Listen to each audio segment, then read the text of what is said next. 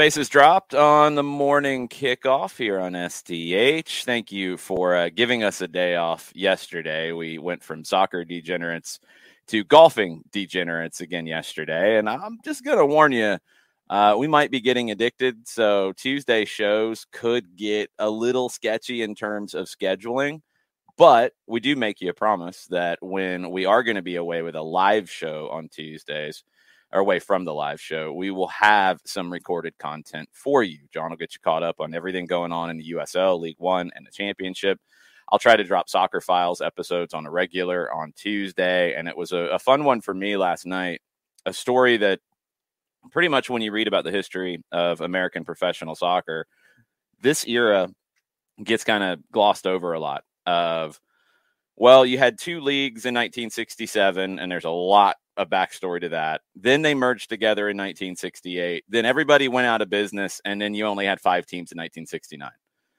Not quite that simple. There was a lot of twists and turns. So what I did on Soccer Files last night is I got you from the end of the 68 season when the Atlanta Chiefs won the title to December 31st, 1968.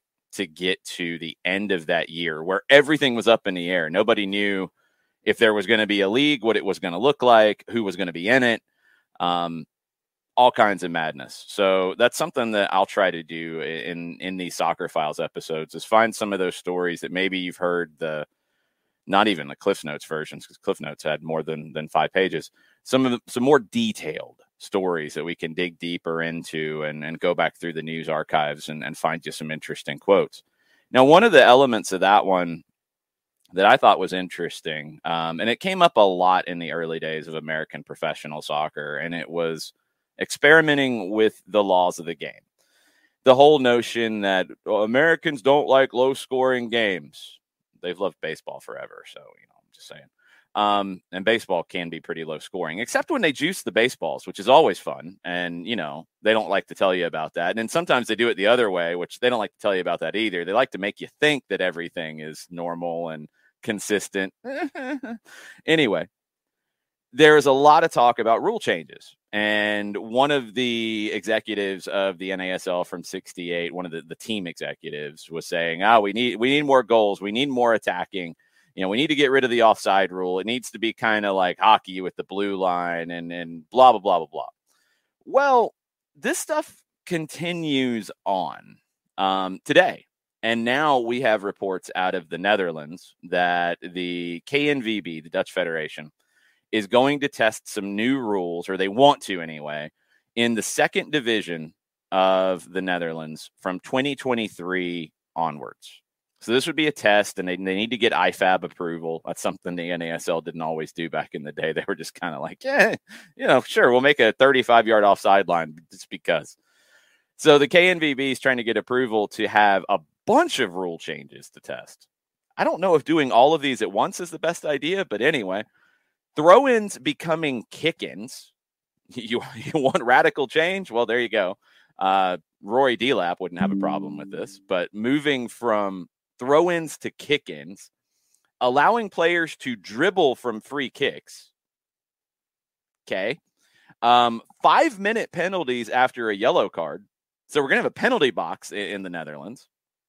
That was something that was talked about in the NASL in 1968. Didn't happen. Might happen in the Netherlands in 2023. Infinite subs. I don't know what that means exactly. I don't know if it's sub in and out, free subs, or if you can just sub everybody that's on your game day roster. And the other one that has come up lately, clear playing time. 2 30-minute periods, and I'm guessing they would stop the clock every time the ball goes out, that kind of stuff.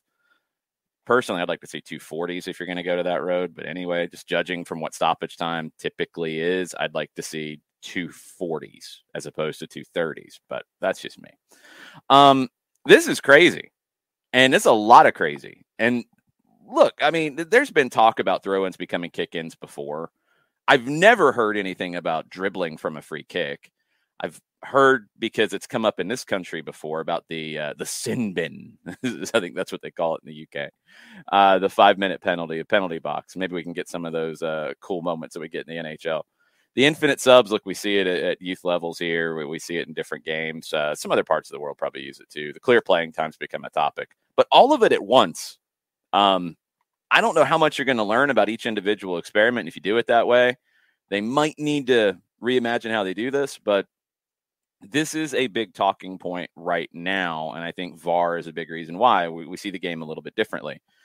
We'll see where it goes. I don't even really know how to feel about a lot of these. The penalty box thing is fascinating.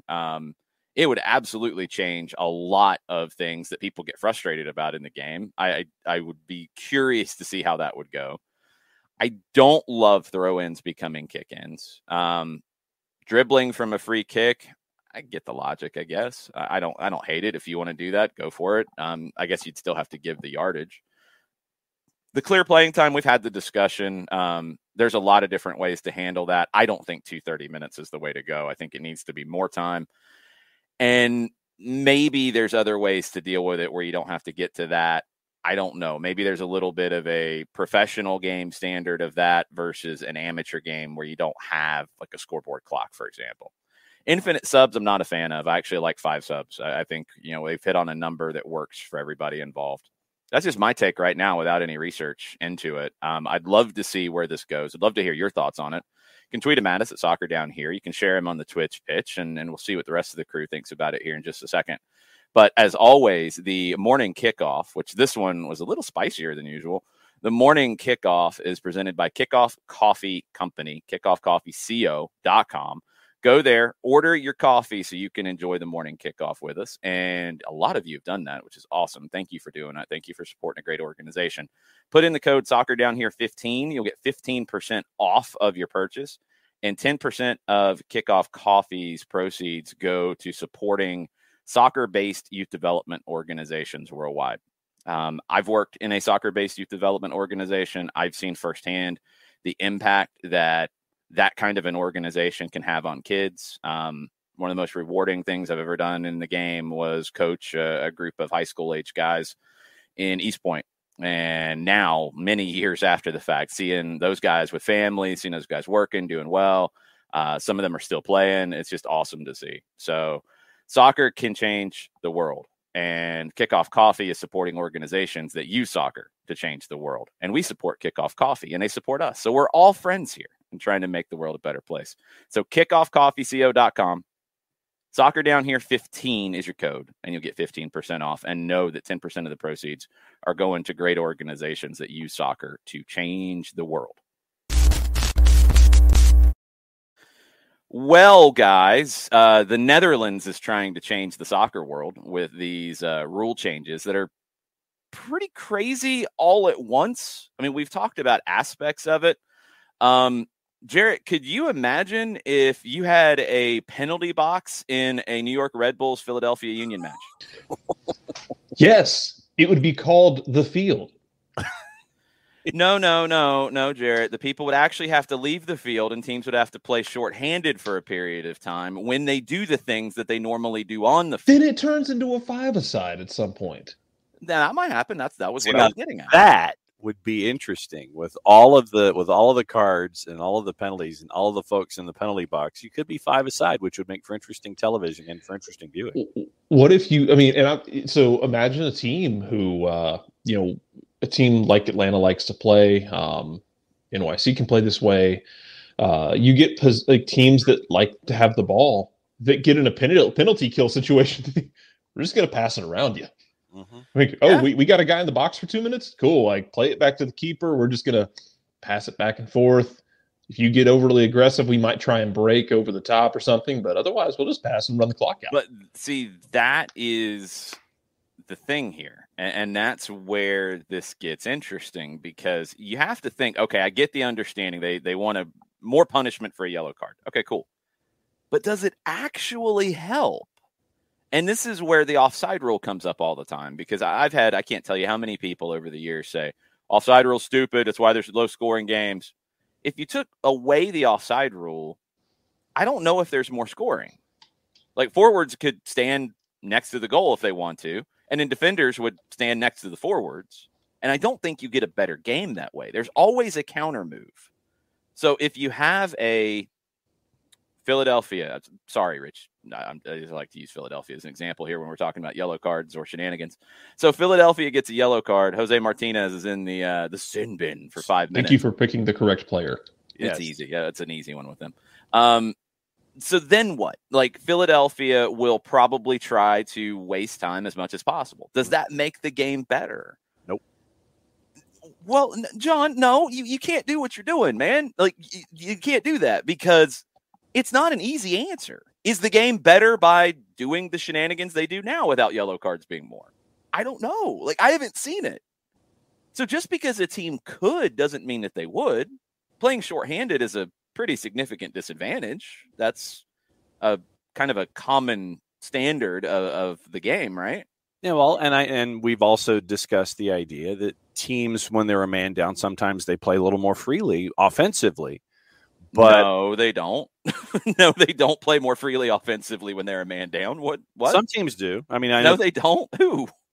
I've seen teams in the past sit there and feel like they can attack with 10. Yeah, against 11, they can attack more. Mm-hmm.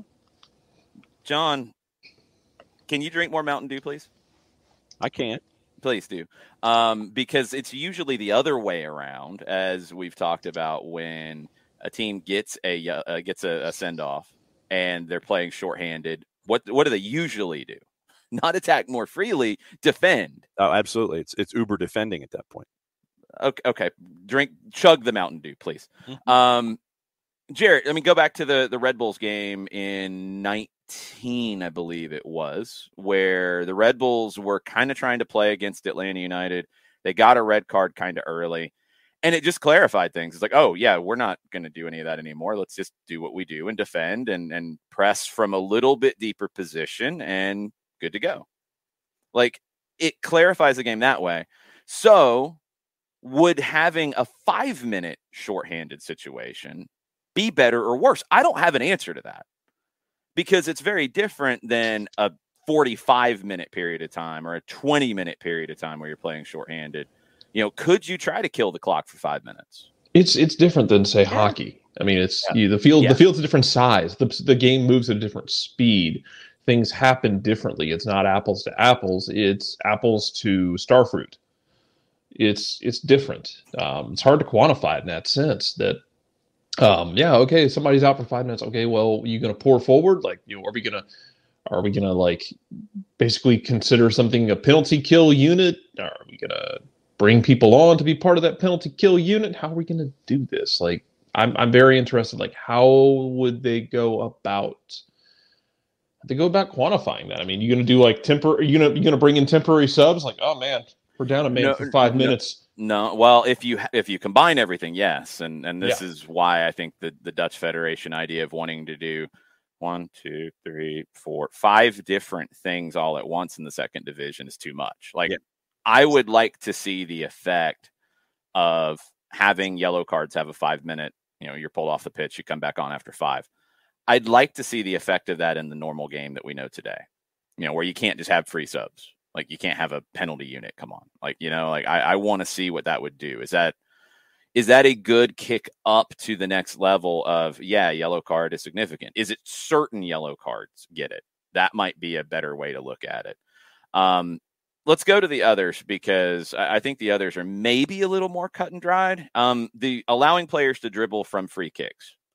So all that does is it gives you one more option from the attacking perspective of being able to take off on the dribble as opposed to having to play the ball one revolution forward to go. I don't have a problem with that one. Yeah.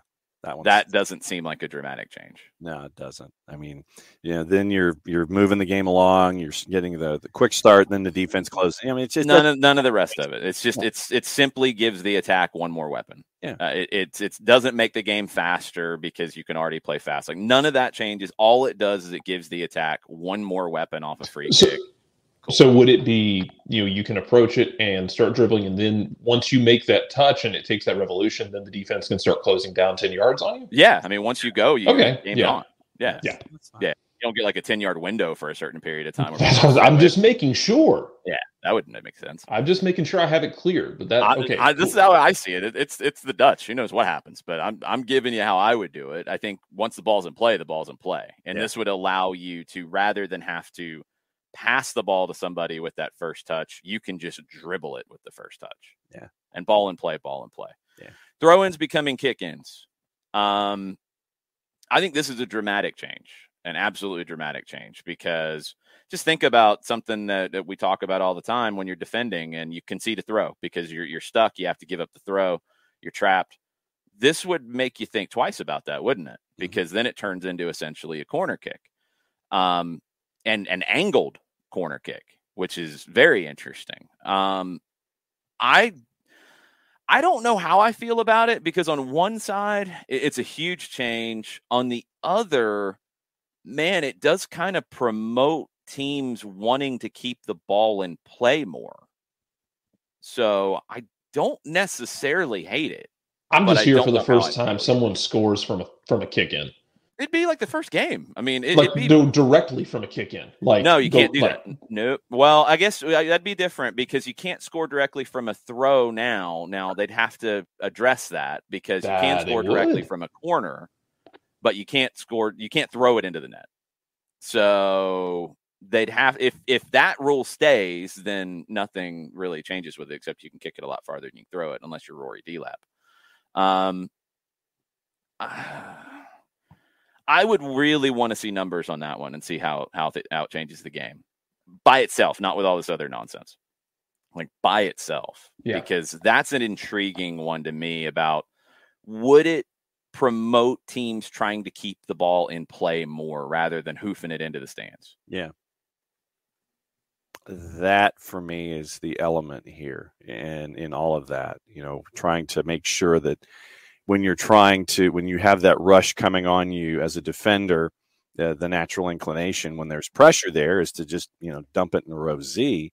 Now, with this particular rule, you wouldn't be able to do that anymore without this consequence. And so I think that this particular rule that they're looking at, in combination with all the others, I don't know if you could get a true gauge to its own effectiveness. I think that if you were going to do a rule first, then put this one in first or put this one in last. Don't have it as a part of that group. It's not about first or last. It's you got to measure it compared to the game currently. And by doing all this other stuff, you're changing the game, and you're not measuring it. Like you can't measure. There's no control when you're doing your test here.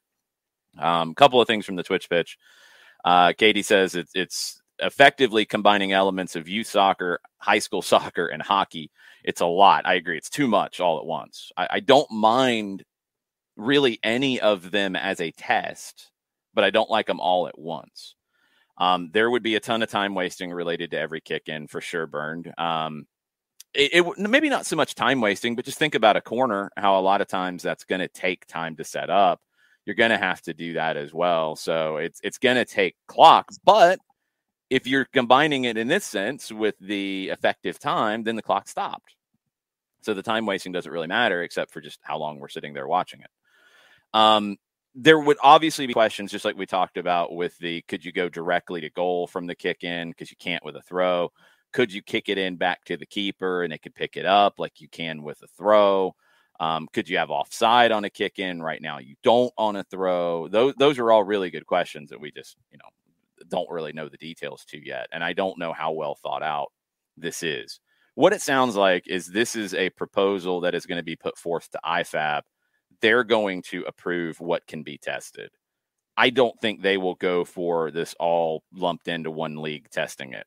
Maybe the second division does a test. Maybe the third division does a test. Maybe the fourth division does a test. And you see it in different leagues. That's typically how they've tested this stuff. I've said this before when it comes to VAR, and Jared, I want to get your last thoughts on this. Are you going to rejoin us in second hour, Jared? I'm going to try. You were going to try. Okay. Yeah. Well, then maybe you can think more about this then, but I'm going to ask you now. So you get into VAR changing the game as we know it. It feels very different with VAR than it did before. We've talked about this since VAR came in, that now you have to look at the laws of the game in a little more detail because we see things that we didn't see before. We just consider different things about the game that we didn't consider before because of being able to see it on replay. Are any of these proposals from the Dutch Federation, are any of these in your mind good ideas for the game, or is there something else you would like to see tested beyond the offside rule test, which has actually been going on in the Italian I think it was the U19s, if I remember right, and it did kick up the level of scoring just a little bit. Is there anything else, or are these good? Where's your mind with the laws of the game at this point? My mind isn't really anywhere in terms of making grand changes. Just because it's kind of hard to get out of that paradigm for me personally sometimes, where I'm not thinking about what needs to be that change until I see something happen and, oh, no, that makes sense. It wouldn't have occurred to me. And sometimes it doesn't occur to me until you get to those moments where you're thinking, okay, that change makes a lot of sense. We should do that. The kick-ins would be very interesting. Just like, do you have to declare one or the other? I mean, does the offside, as Katie mentioned, does the offside rule? Yeah, that'd be interesting. No, now, Jared, can I like, it goes out of bounds. Can I just set the ball down like a free kick and play a through ball real quick to someone who's 15 yards off? I would assume so if the offside is okay on a kick in. But then the other question would be, if you kick it in, can you not be offside? But if you throw it in, can you be offside? Do you get to choose if you want to throw it in or kick it in? We're getting into all kinds of craziness here. Yeah, it gets really weird. As far as other concussion subs was like the last thing we bantered about. The 5 sub rule. Like, do you go temporary subs if you do like the whole like put people in the sin bin kind of thing? Like, it's a lot of questions that you can ask, but a lot of those questions build off the original questions. I don't think if you're going to go sin bin, yellow card is 5 minutes, or certain yellow card fouls are 5 minutes, I would assume you would not be able to sub freely on those. I would assume that, but I don't know. Do they have to enter from basically from next to the fourth official? That would be my guess. I mean, that's probably where they'd have to go and hang out, and then they'd get approved to come back on. Yeah, they come back on and just hit the ground running and play a long ball over the top of the guy who just came back in the game. Well, I mean, we've kind of seen that with guys coming back from injury, which is always entertaining because people, don't get upset about that at all. Never. When that player's allowed to come back on when it's a big advantage. Never. Especially when we take the stretcher out. Yeah. It's funny that some of these potential changes were brought up by the American professional leagues back in the late 60s, where they were, seen as heretics for even, offering any of these suggestions about where the game could go and what could change and all of that. Yeah, Petey, what happens if a goalkeeper gets yeah. That's yeah. And then what? That would be hilarious. That would, if you want to get rid, but if you're going to go to effective time, then time wasting isn't maybe as big of a deal. Although if the goalkeeper has the ball in play, you can go through all these different time wasting is even worse because they're not adding it on to the end, and it's a hard stop at 90 minutes though. Yeah, if the ball's in play, it is. But right. Jared, like the whole idea is they'd stop the clock when there's time waste. Okay, I see what you mean. Yeah. Okay, if you're going to stop the clock when the ball is dead, then sure. Then absolutely makes more sense. Yeah. Okay. I was about to say, if you're running the clock the whole time and you're playing a hard set, no, time wasting is even worse. But yes, I see what you mean. Sorry. No, that would make sense. We'll see where it goes. I'm sure there's going to be thoughts about this as other countries hear about what the Dutch are up to, and IFAB's going to factor in all of it. I agree, Phoenix, that we would need better officiating to have all of this actually work. And to me, that's the number one element from across the board everywhere is more development of referees in every country, not just the U.S., and we see where it goes. Jarrett, we will hopefully talk to you in hour number 2. Hopefully. Okay. We'll see you then. All right. Take care. Let's get Dylan Butler on the show with us right now.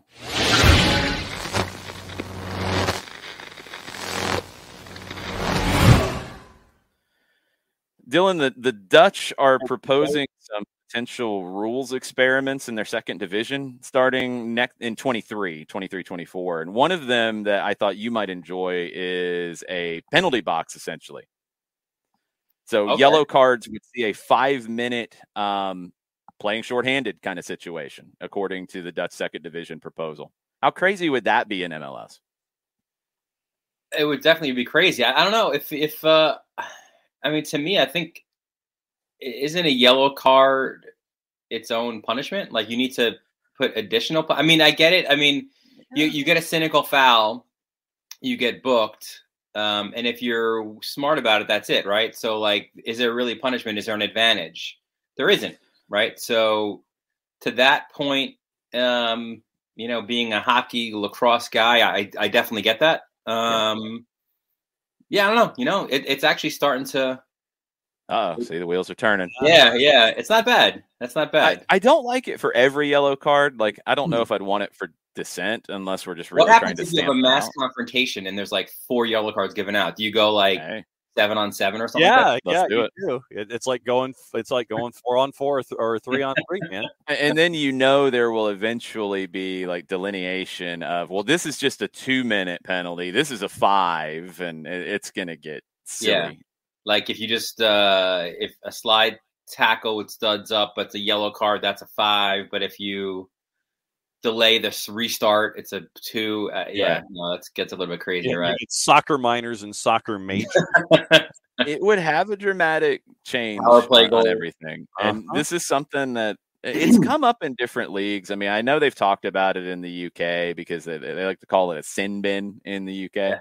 It came up in the early years of pro soccer in the US and never really went anywhere. It is something like I do like that. We've had a trial of a new offside law in Italy in the youth leagues, and we've seen a little bit of an uptick in scoring, about half a goal a game, from basically changing to where if any part of the body is offside, you're off, to if any part of the body is onside, you're on. It's giving you like a body length, essentially. Arsene Wenger's proposed this. They tested it. Goal scoring went up by about half a goal. I like that we're exploring some things because I think it is kind of a good time with VAR and how we look at the laws of the game and maybe how we look at them differently to experiment a bit. But I hope they don't get too crazy, and I'm assuming they won't because of IFAB and the FA having so much control over it. I think they'll kind of tamp everything down. It's funny, too, because we already see these arguments and that's not a yellow. Now it's going to be like, that's not a 5-minute yellow, like that's not a 5-minute major. Yeah. It's going to be like even more arguments about that.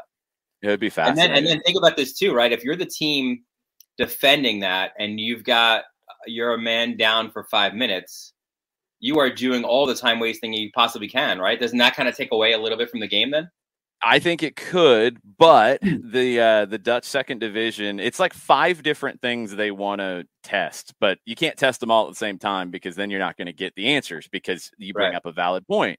One of the other things that they've talked about testing is the effective time deal that we've heard about before, where they would, I'm assuming, stop the clock when the ball's out of play. It'd be 2 30-minute halves and clock stoppages along the way. I think it should be 2 40s if you're going to do that. In my mind, I don't think it should be 2 30s, but yeah, interesting. Yeah, I don't know. The other one that I wanted your take on was all throw-ins could be kick-ins. Interesting. Then why would you throw it in? Right? I'm assuming you wouldn't, unless you have Rory Delap hanging around and he can throw it 70 yards and maybe have more accuracy. Yeah, I think it just takes away the throw-in then completely. Or do you have the option of still doing a throw-in and having a kick-in? Depending on your accuracy and what you want to do, you could still have the option for both, maybe.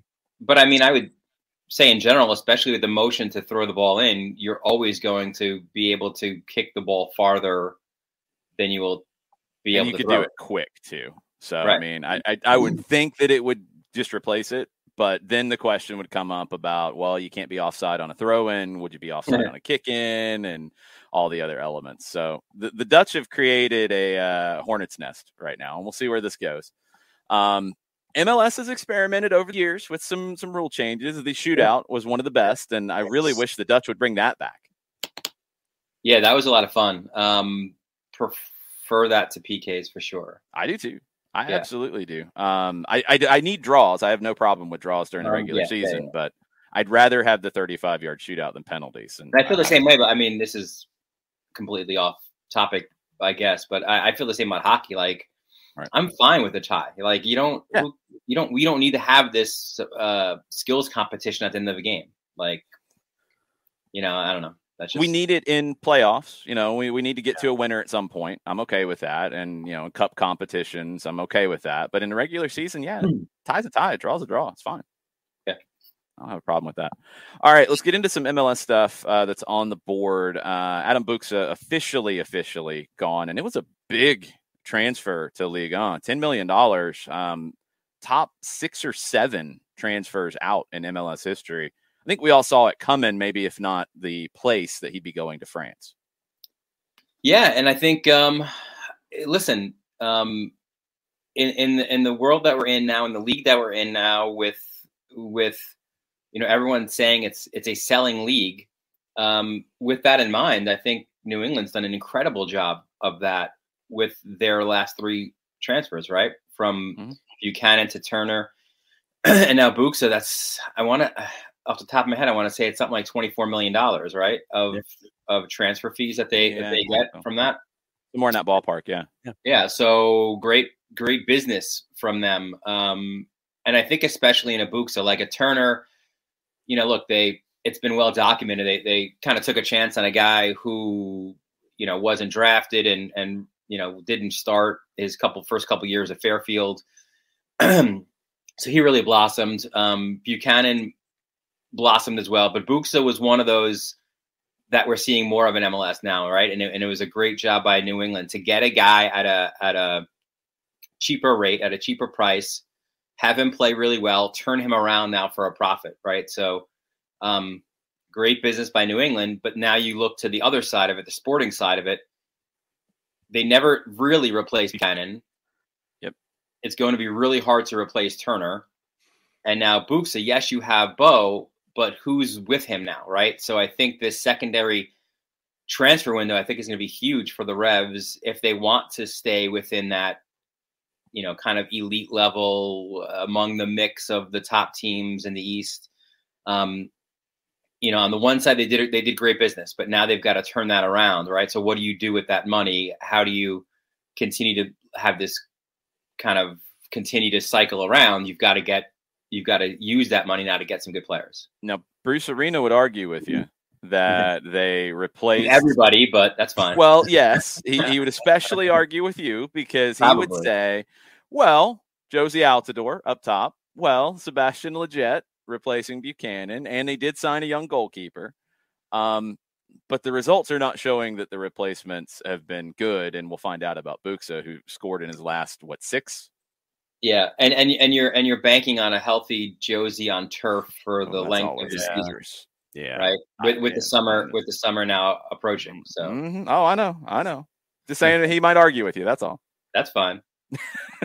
I'd welcome it. Gee, that never happens with anybody. No, I've never had an argument with Bruce Arena ever. Not when he was coaching the Red Bulls or U.S. national team. I think I'm one of the rare people who actually has not had an argument with Bruce Arena. There's not many of us. It was funny because back in the day, he was the coach of the Red Bulls when it was still Giant Stadium. Yeah. So two funny things about that. They had just relatively recently had turned to Red Bull. I want to say within a year or so. Yeah. Was he the first Red Bull coach? Was there somebody before him? He was before Osorio, right? So yeah. Yeah, I think so. Yes, he was. I think he was the one who took over in the first year of the Red Bulls. So the funny thing with that is, product was a big deal at that point, right? Like with Red Bull, and it was just everywhere. Anywhere you could look, there was Red Bull, and there was no one swinging it more than Bruce Arena. Like after training, like before training, and it wasn't even like they probably said to him, listen, if you can have a can in your hand, that would help a little bit with what we want to do. But he just went full like Monty with it, and he was just like down in 2 at a time, and it was pretty funny. But then also like you're in a like you guys have seen it, like you're in a relatively small scrum, especially at the time. Yeah. Like 3 or 4 reporters and Bruce, and you're like you're trying to ask tactical questions, and he doesn't, other than like the recent switch over the last couple of years to like stat driven stuff that he hates the most. Yeah. The second thing that he hates is talk of formations, because he just finds it like, he's like, does it really matter if we're at a 4-3-3 when we are against the ball, then we're with the ball, it's a 3, you know, like, so he doesn't, he's not a big fan of speaking about formations either. And did he drink the Red Bull in the post game scrum in the middle of a soundbite, which would really mess things up? It's like, well, you go on a rip. Well, he did have it. He did drink it up at the podium and stuff post game too. But like, this wasn't even like with cameras rolling. Like, it was just like 3 or 4 of us reporters in an office in Giant Stadium, and he's just pounding them. He just absolutely embraced the Red Bull purchase. Good for Bruce. I would not have guessed that. I never would have had that on my bingo card.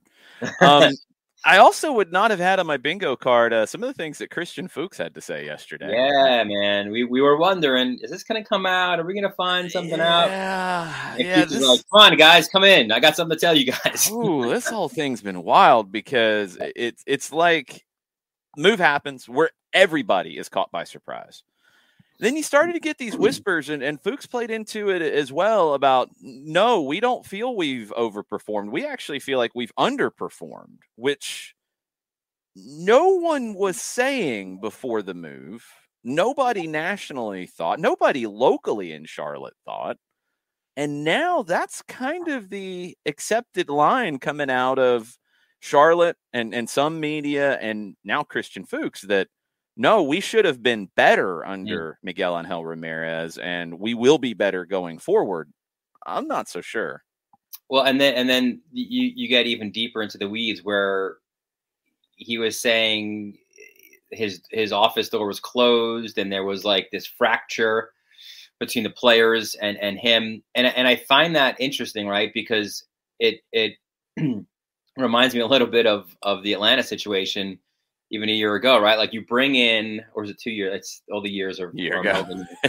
Right? You bring in a guy from a different culture who has coached in different areas, who has their own way of doing things, and maybe in those areas of the world it's acceptable.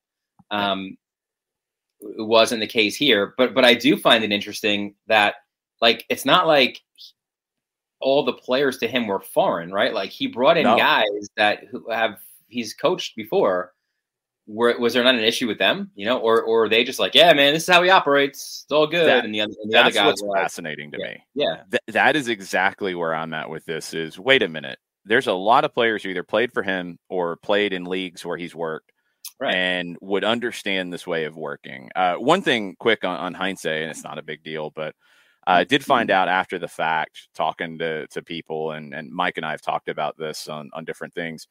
One thing that players across the board said was that Heinze's door was open. Like, he was willing to talk. Now, maybe he didn't implement things that people wanted, or he just wasn't giving you water when you walk through the door. Yeah, reportedly, yes. Man, that thing got blown up so bad. That's the Karol Swiderski situation of the Charlotte one. Something that seems like it got blown up early on, and it has been blown out of proportion, at least according to Fuchs and everybody else, that didn't happen. The thing is with this is, I really worry now about if there's a fracture between the team with the players and Ramirez, according to Fuchs. Is there going to be a fracture within the team between players who were comfortable with Ramirez and liked him and players who didn't? I've heard disputed things back and forth about how many players actually were on Ramirez's side of things. And I'm not sure really where to believe what that number is. Yeah. And that, whatever, it doesn't matter. The number to me doesn't matter. It just can't, like, any fracture is bad, right? It's kind of like when you're driving along and you hear a pebble on your windshield, like, what is that? And then it's a little tiny, you know, and then if you don't treat it, it becomes this massive, massive spider web, right? And that's the thing, I think, with any of these locker rooms, it's always so delicate. Like, if you've got a very good locker room, and like the NYCFC one is one that I brought up before because I've physically been in there. That's been, even before they won the cup, a very close locker room, and you could see it at training, and you know, even after training, guys just doing extra work and laughing and messing with each other. Like, you could tell that was a tight knit group. But when there's a fracture, even the smallest of fractures, like that's not good. That's that's a problem, because ultimately, you need the collective to push you forward. Never more so, probably, you would say, than an expansion team where it's such an uphill fight just to push along against all these established teams, right? So you do need everybody in together, pulling the rope, and if one or two aren't, that's not good. And you end up with Christian Latanzio, I guess, being the Charlotte SC version of Safe Light, Safe Light Repair, Safe Light Replace. It's Christian Latanzio. I mean, that's a sponsor. I wish it'd be like over that shoulder. Yeah, there you go. But I mean, this is a tall order for someone coming in as an interim in this situation with all these, reported fracture / whatever you want to call it, behind the scenes stuff. I mean, this is a tall order for a guy coming into a situation that has a lot of noise around it. And, the fact that it's in an international break kind of gives it the chance to calm down a little bit before, you get back into everybody playing in mass. But I mean, this is a tall order for somebody like that. It is, but it's one that he's going to embrace and go forward with. Like, he's a guy, again, we spoke about it last week, that I've known him in his time with NYCFC as an assistant here under Vieira, and he's got the CV, he's got the experience, and he knows well. Like, it's not like he's coming in to the situation; he was in it, right? So he knows intimately what is happening there, right? Like, he's not being told by others what the story might be. He was there, he's been there. So I think that helps in this situation. And I think it's a difficult job, but I think, again, it's one that he'll do. I out of all this, I'm just happy for him to have this opportunity. And I expect him, again, to kind of take it with both hands and run with it. Yeah, my question, I mean, he'll have some growing pains because he's going into a role that he hasn't been in. I think his background, he obviously knows the game, knows how to coach. He'll get through that. My question is a bigger picture when it comes to Charlotte. This sets a little bit of an expectation that the players are running things. And if they don't like the coach, then the coach is going to be out. And Christian Fuchs really stepped out in front of everything here. And look, he was the one who probably had to, right? Because he's the captain. He's the guy. We mentioned it with Swiderski and anybody else. Would they have the clout to get somebody fired? Well, Fuchs probably would. Should he is a different question, because he hasn't looked all that great this season, to be perfectly honest. And I don't think he can play left back in this league. I think he'll get lit up with his lack of pace there. I think Latanzio can be a great coach. I just don't know if he's in the right situation to be a great coach. And that's the concern I have for him, that it would affect him in the long term because he's in a tough situation. Yeah, I mean, again, I think it's obviously speculation on our part, right? Like, we're not in there. We don't know how big this fracture was with that was Christian Fuchs calling, by the way. Yes, he said we're good. Everything is fine. Yeah, no fractures. None.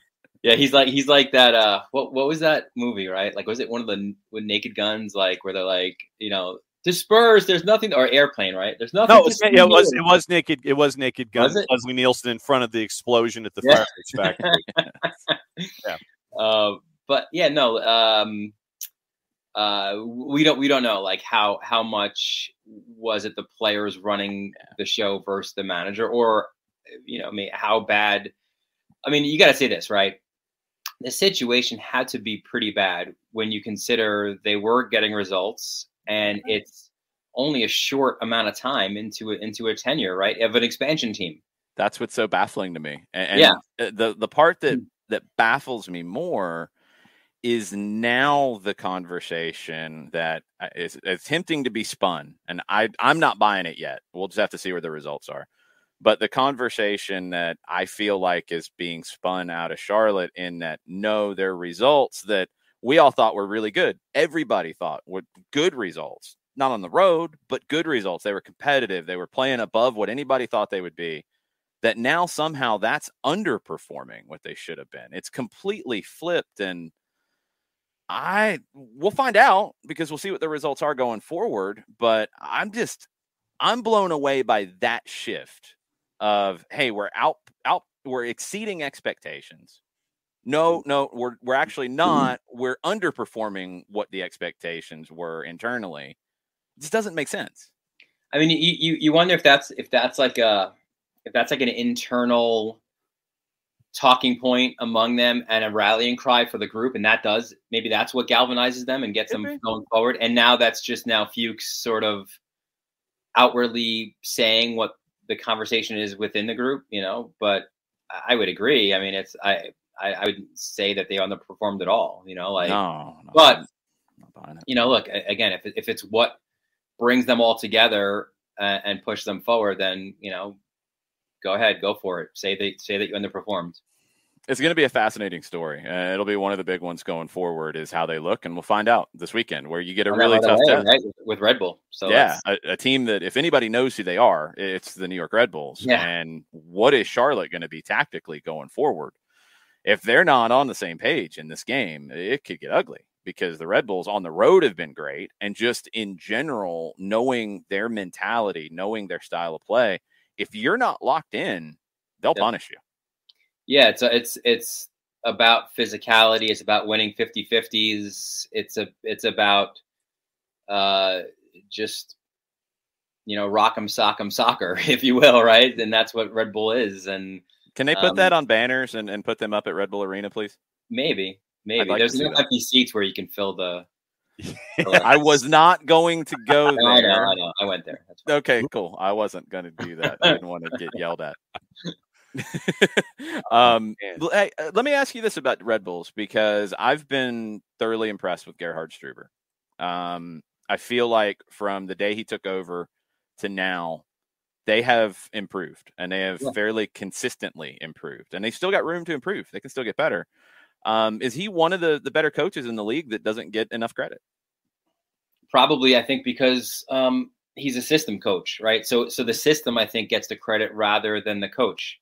And he should get the credit, I should say. Because just because it's a system doesn't mean it's successful, right? We've seen it stayed the same system from Marsh to Armas, it's a little bit of Carnell to Struber now, and it hasn't been a consistent string of success, right? So what he's done is in a pretty big roster overhaul was, get a group fairly unfamiliar with each other last year with a lot of loan moves. And this year, the guys who are back from that overhaul last year are now better because they're in year 2 together, right?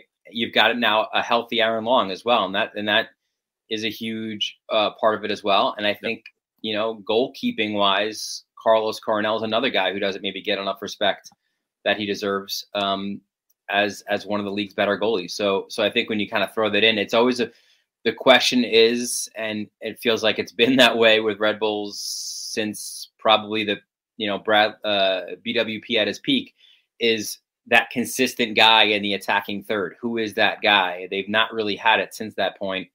You've had flashes here or there. If they can get more consistency from that position, I think you'd have to say that they're either in that top tier of teams or just knocking on that door just below them. Yeah. Who else in your mind, since we're talking coaches and players in the Red Bull system, who else in your mind in MLS has been either undervalued or underappreciated as a head coach this season? Well, I feel like because they won the cup, Ronnie Deila isn't in that anymore. But we did speak about that last year. I thought he was for a while. Another guy too, right? Who just doesn't maybe get the credit because it's a successful team. I would say. I mean, I guess it's debatable, but the other name that comes to mind for me is Pablo Mastroeni, for the job that he does at Salt Lake, and even last year, right? Like, just to pick them up the way they did, and yes, it was a bad officiating decision that gets them in, but when they're in, then they do a really good job of it as well. So I would say Pablo, going down in the East. I don't know. I mean, I guess Pat Noonan is getting credit, right, in Cincinnati, so I don't think he's underappreciated. And again, I think that's one of those two where we're hearing more about the system, right? Like, two guys coming from Philly and playing a different way, and not so much on Noonan as a head coach. But yeah, I think maybe those are a few for me. I want to end with this to kind of tie a couple of things together. You mentioned Bradley Carnell. He'll be with St. Louis next year. We've talked about Charlotte and the roster build they've had, and how disjointed it's been. And you've got a core of Polish players. You've got Fuchs. Then you had the South Americans that you brought in to go with Ramirez, and it feels a little bit all over the place. St. Louis's roster build is not that. No. It is very focused. It is very Bundesliga driven. Carnell, with his background coming from the Red Bull system, should fit that. It feels like St. Louis has maybe learned some lessons from Charlotte and Miami, and it has a very clear plan under Lutz Pfannenstiel and Bradley Carnell of building a team that is all pointing in the same direction.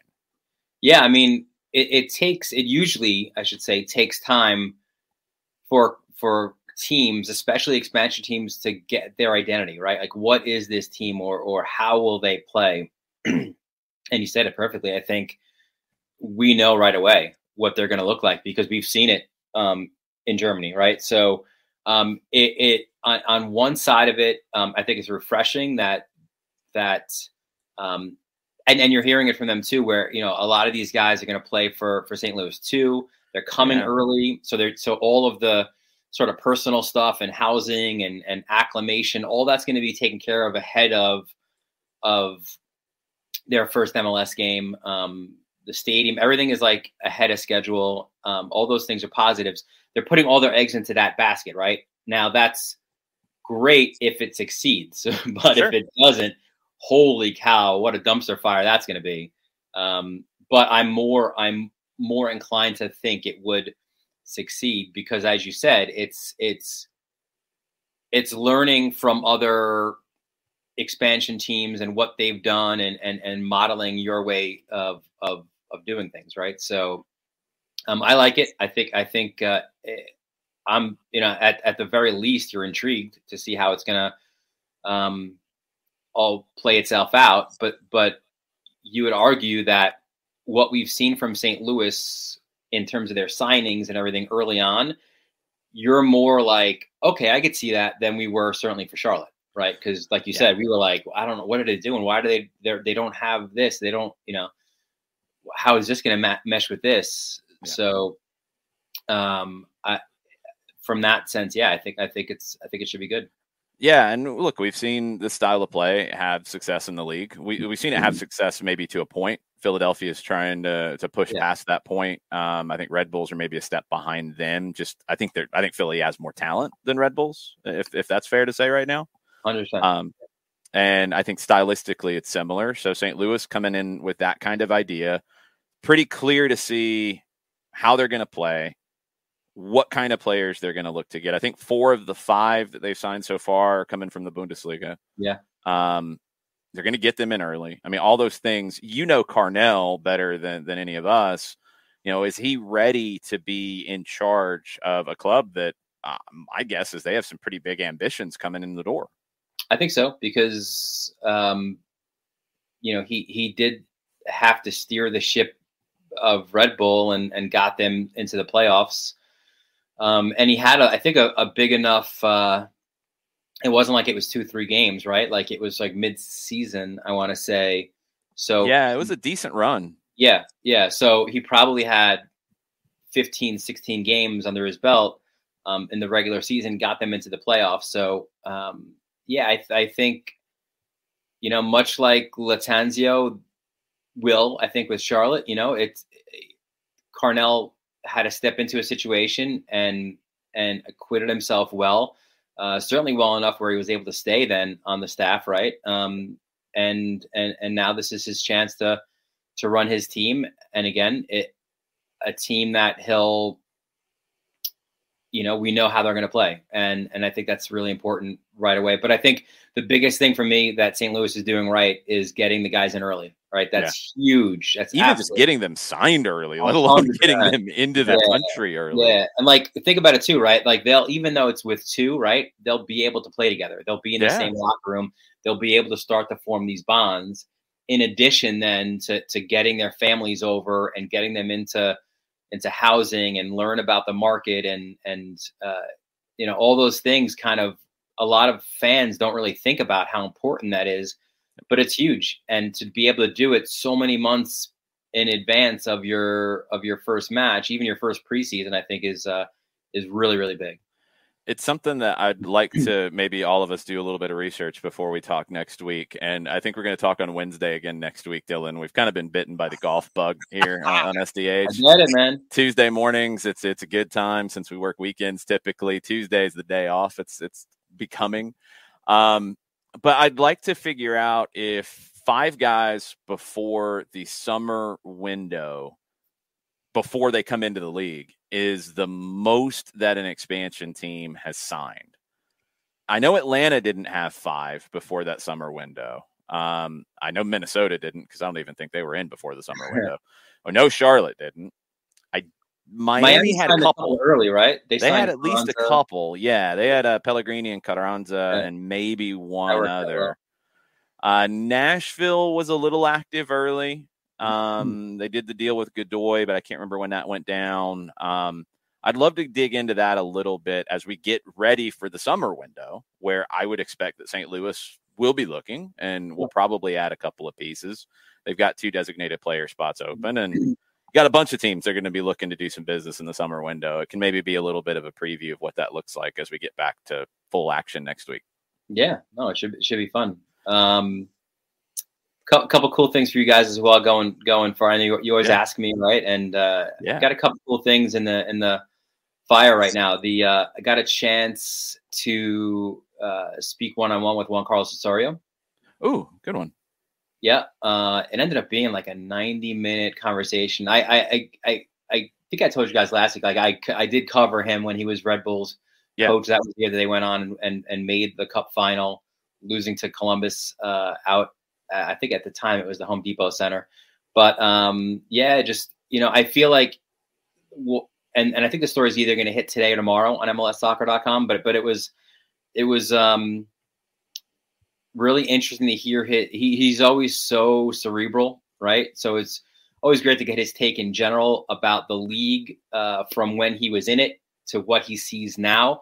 You know, he talked about it in regards to sort of Argentina and other leagues that are developing players and selling them on. He said it was MLS in his mind in the last 10, 15 years has made the largest jumps of any league in the world. And again, it's a guy who, you know, it's not just a former MLS coach, right? It's a guy who coached at Mexico. It's a guy who has coached in Colombia and Brazil. So he's got a really diverse CV there, you know, and he hints a little bit at the end of, you know, maybe a return to MLS, you know, maybe now's the time. And, you know, you think about it too, when he was here, you know, everyone likes to joke and make fun of him sitting with his notebook and tinkering. But he led a mediocre Red Bulls team to the Cup final in the day and age where they didn't know where they were training day by day, right? There wasn't a training facility. There wasn't a Red Bull arena. They were playing at Giant Stadium. So I think it would be interesting to see what maybe he can do in a league with more resources around him. So that's one. And then I got another pretty cool one for you with the Open Cup kind of coming close again. Had a great sit down with Jay Mims, the Union Omaha head coach. Very nice. Talked about their run and what it's been like for them. And one funny thing I'll leave you guys with is, we all know about the $200 million match, right? Like Nottingham Forest, right? Yeah, right. Well, they played the $25,000 match. That is true. Yes, they did. Northern Colorado, right? And they won that, and that was big. That's big for them. I mean, it's funny because when you look at the economics of it, they play Chicago, Shaqiri's makes probably 5 times more than that entire roster does, if not 10 times, right? What does the average USL player bring in? Like $2,700 a month, right? USL League One, probably in that ballpark, or even less. So, and they go to Soldier Field to do it. Then they go to Minnesota and do it. He's not quite. I asked him, are you daring to dream of Champions League for Union Omaha? He's not there yet because he respects, of course, Sporting Kansas City, their next opponent. But they've embraced this run. They love it. And just wanted to kind of dive in on them a little bit and see kind of what makes them tick. So that'll be out on Monday. The Osorio story on MLS Soccer should be like either today or tomorrow. So I need a Union Omaha Joe Public of Trinidad and Tobago match in the Champions League. I need that to happen. Like a W connection or like Yes. That'd be really cool. I don't know how they would get there. Like we're not flying charter. We know that. So well, I don't know how Trinidad and Tobago team would get to Omaha either. So it's going to be about the same. Southwest go there. Oh boy, Frontier Airlines. Need it to happen. Don't encourage Frontier Airlines on them, man. They take them all the way like out to Denver and Seattle. You have to make 9 connections. We'll be on the lookout for those. Great stuff, Dylan. Thanks for the time, and we'll talk to you next week. All right, boys. You good? Make sure you're following him, Dylan_Butler, on the social medias. John, why don't you tell us about our good friends over at Lemonize right about now? I could certainly do that. QR code over my left shoulder for those of you watching on Twitch. For odor-free, clean, fresh air, one place you need to go. It's a Lemonize service deodorizing enclosed spaces like houses, apartments, and condos. Lemonize has created a customized solution that eliminizes all organic odors, including those like pets, cigarettes, and food. Realtors and property managers use a Lemonize service to eliminate bad odors to help them sell or rent their homes that much faster. It's a turnkey process. Makes it easy to work with. Realtors and property managers, kind of the environment. We like that. A very green way of going about things these days to get rid of odors without any kind of toxic residue. Different than your favorite masking agent that you have under the sink, because when you go under the sink, you spray that masking agent into the air. That's why they call it a masking agent. You're just masking the odor. You're not attacking the problem all the way down to the molecule like Lemonize does with their proven scientific formula. Pricing easy, one of 2 ways. Either by the cubic foot or parts per million to come up with a price that's affordable for you. Results in 24 hours or less. And if you have any questions, frequently asked or otherwise, one thing you can do is go to their website, lemonize.com, but do us a favor here at SDH. After the .com, go /Atlanta so they know what part of the world that you are addressing them from. So your full homework assignment, ELIMINIZE.com /Atlanta, lemonize.com /Atlanta for odor-free, clean, fresh air here on a Wall Pass Wednesday. Lemonize Service, proud sponsors of everything SDH. All right, we got lots of stuff to get into in hour number 2. I did want to continue the conversation just a little bit about St. Louis and what they have built as we were talking identity and Bradley Carnell's name came up. I think Nashville is a little similar in that now they had a different runway. Remember, they had 2 years in USL and they hired Gary Smith for that. They didn't have 1 year in MLS Next Pro like St. Louis has had with Carnell in charge, but there's similarities. I think they both hired a manager who is somewhat unheralded coming in, but combined with the sporting side of the club, had a very clear direction in where they wanted to go. That's going to lead you to success. And I think we saw it here in Atlanta. I think we saw it in LA. Varying levels of success along that. And look, I've said it consistently. I'm not a big fan of the style of play. And I was hoping St. Louis might go in a different direction. It looks like they're not. They're going to go into probably a very press-heavy direction. It can be effective. It can. Has it won MLS Cup yet for anybody? No, it hasn't. Has it gotten you supporter shields? Yes, it has. The Red Bulls have some with a pressing style. Not all of their supporter shields come with a pressing style, but they have supporter shields with the style. Philadelphia has one in the COVID year of 20.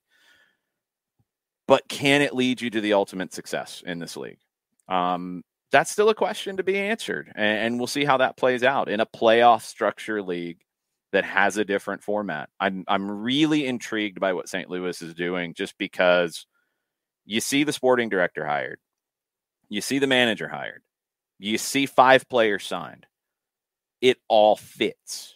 There's nothing that they've done that I'm like, well, that seems really weird, which seemed to be the general reaction to everything Charlotte did with their announcements coming forward. So it's really intriguing. I think they'll be busy in the summer window for sure. I think they'll be looking to add some more pieces and maybe get guys over now. Byrne brings up a question on the Twitch pitch, which I think is a good one, but this is always kind of the question when it comes to teams that want to play in that way, is the skill players, the ones that can put you over the top.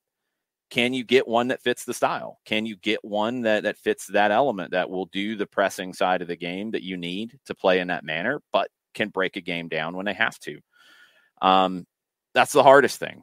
And where are they going to come from? How are they going to get them? And how much are they going to pay for them? These are all questions. St. Louis is a club with it's a well-resourced club. They won't be hurting for cash. But what direction do they go there? I do agree when it comes to the Nashville side of things, which is a different style of play. It's based defense first, but it's not about pressing. That's when we get into styles and stuff, you really start with, do you want the ball? Do you not want the ball? Are you based on what you do with the ball, or are you based on what you do without the ball? Nashville and St. Louis will be 2 teams that'll be based on doing things without the ball first, but they do them differently. Nashville had more space, I think, to have a player like Hani Mukhtar, who puts them over the top. He's a game changer. He's a match winner. And he's a really interesting one. Byrne says, I was thinking the other day, Germany doesn't have a lot of number 10s behind Mueller, and Musiala is really the one. So Mukhtar should get a look for the German national team. I'd have nothing to say negatively about that. It's not really the kind of player, and I mean his background, Mukhtar's background, he left Germany to really find his success.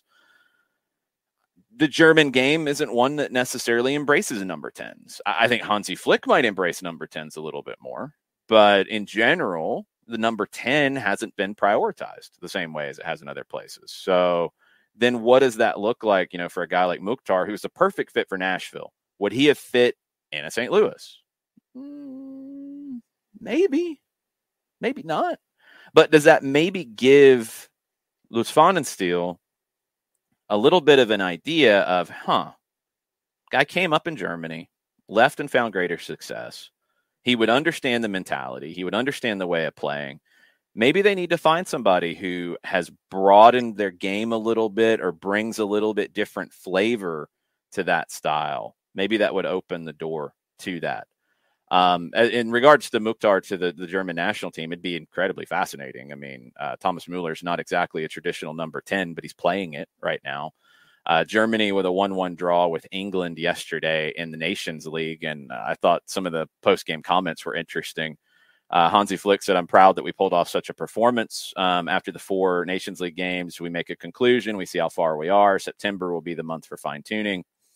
Mueller said, it was a good game. We're still only playing Nations League, which are basically friendly matches packed into a tournament mode. It's all about the feeling. If this game was repeated, we'd come out winners more often than not. Harry Kane, penalty late, got the 1-1 draw in Munich. It was his 50th goal for England. He is the second English player to get to 50. Wayne Rooney has 53. Kane's 50 are as many as the rest of the current England squad combined, which is pretty wild. Nations League is Nations League. Thomas Mueller nails it right there. Like, is it a big deal at this stage? No, it's not. Does it get to be pretty nice towards the end when you have the finals, the Final Four, whatever? Yeah. Okay, cool. It leads to something that's nice. But the group stage, it's organized friendlies. It's better than just random friendlies. I do agree with that.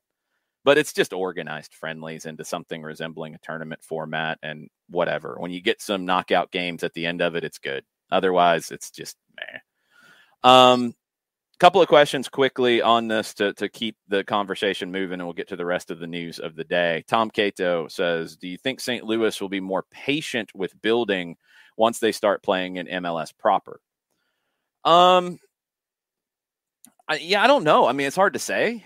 I don't know where their patience level will be. I don't think they're coming in to be a bad team year one, though. I think they're coming in to be a competitive team straight out of the gate. So I don't think they're going to be like Minnesota patient. That's a whole nother level of patience right there. I don't think they're going to be that. I think there will be some expectation on Bradley Carnell and the team. But I think Lutz Pfannenstiel also understands the situation they're in. I would hope. I think he's got a good understanding of MLS and how difficult it can be and how challenging it can be to win the league. I don't know what the bar is for them year one yet. They've only got 5 guys, so it's a little hard to tell. I guess in terms of how much patience they'll show once they get in, I think they will be a team kind of like a Nashville in a lot of ways. I think they will be a team that will be tough to beat. I think they'll be a team that will not be expected to get blown out on a regular basis. I think they'll be a team that expects to be challenging for a playoff spot year one. I think they'll do most of their business in building the team well ahead of opening a training camp. I think that's the biggest difference with them compared to maybe some of the other expansion teams of recent years is I think they'll have the bulk of their roster ready to go day one of training camp. And really you're going back to Atlanta and LA and Nashville to a slightly lesser extent that could say that. So we'll see. Your thoughts on St. Louis just in general, John? No, I think that the build when you're bringing in a keeper like Berkey and you're making these steps ahead of time, I think that's crucial in wanting to hit the ground running when you're looking at Major League Soccer instead of sitting there and waiting and sitting there and go, okay, we'll wait till this window to do something, or we'll wait until training camp to do something. I think that the proactive nature that you're seeing from St. Louis with a philosophy in place, bringing in specific players, that's key here. And I think that it once again reinforces the notion that they're not just going to come in and they're not going to be in Minnesota. They're not going to come in and, wait for MLS to come upon them. They're going to be proactive in this whole process. And it's good to see someone who has a homework assignment and they're fulfilling it instead of just waiting until pressure and cramming for the test and then trying to get something done to put something on a piece of paper. I like that. The advanced work for me. You're seeing a philosophy. You're seeing players of a specific archetype that St. Louis is looking to bring in here, and so I'm looking forward to seeing who they bring in with the skill player discussion that we were having just a second ago. I want to see who they're going to add to Nilsson and Berkey and who they have playing in MLS Next Pro that we've seen so far this year. Burned on St. Louis, question about whether their strategy to play a lot of young local kids will work out. Is St. Louis really such a hotbed for youth soccer in the U.S.? Yes, it 100% is. There is enough talent in the area. It's not just reputation. It's absolutely factual. And you're going back generations and generations of talent. So we talk about coaching all the time, right? We talk about how with the youngest kids, you're getting parents who maybe haven't played the game, maybe parents who didn't play at a high level, don't know the game well enough to coach, to get the foundational skills down. St. Louis, not a problem. Not a problem. St. Louis, when the pro soccer scene was getting started in the 60s, St. Louis was the hotbed of soccer in the United States. College game, high school game, youth game. I mean, it was all unorganized at this point, but they were leading the way. That's continued. They've got one of the best youth clubs in the country in the Scott Gallagher Club. They have a bunch of clubs in that area. It's maybe not as big of a market as some others, Burned, but in terms of history and reputation and teaching kids the right way to play, yeah, they'll be just fine. I don't think you need to be like LA necessarily to be successful. I think you need to have the right things in place. And St. Louis is a big market with a huge soccer background and a great youth system and a great youth scene. So yeah, they can absolutely do that. Now, my question is a step further, is stylistically, is that going to click with St. Louis? St. Louis has heavy German representation in their soccer scene, but also other European countries in their soccer scene. Bosnian, for example, was one nationality that you've had a lot of young Bosnian American players come out of the St. Louis area. Is that going to fit with some of the other types of players and backgrounds and feelings about the game? Is the German and maybe more of the pressing German style? Again, we haven't seen it yet. I mean, we don't know. Bradley Carnell might open up the door to some different things. I don't think you can take the way the next pro team plays purely and say that's how the MLS team will play. But I think you can judge from the players who are being signed and Bradley Carnell's background with Red Bull, kind of where they're going to go on the field, with obviously a few tweaks because he's going to put his personality on it. Is that way of playing going to fit the St. Louis way? Quantity, they'll be fine. They'll have plenty of players to choose from. Quality, they'll be fine. They'll have plenty of good players to choose from. Stylistically, that's the one that I'm curious if they can bridge that gap quick, or if it's going to have to be a little bit of an education of, hey, you guys do good work, but we want you to develop players in this manner to fit what we're going to do. And we won't know that for a little while. So it'll be really interesting to see where that goes.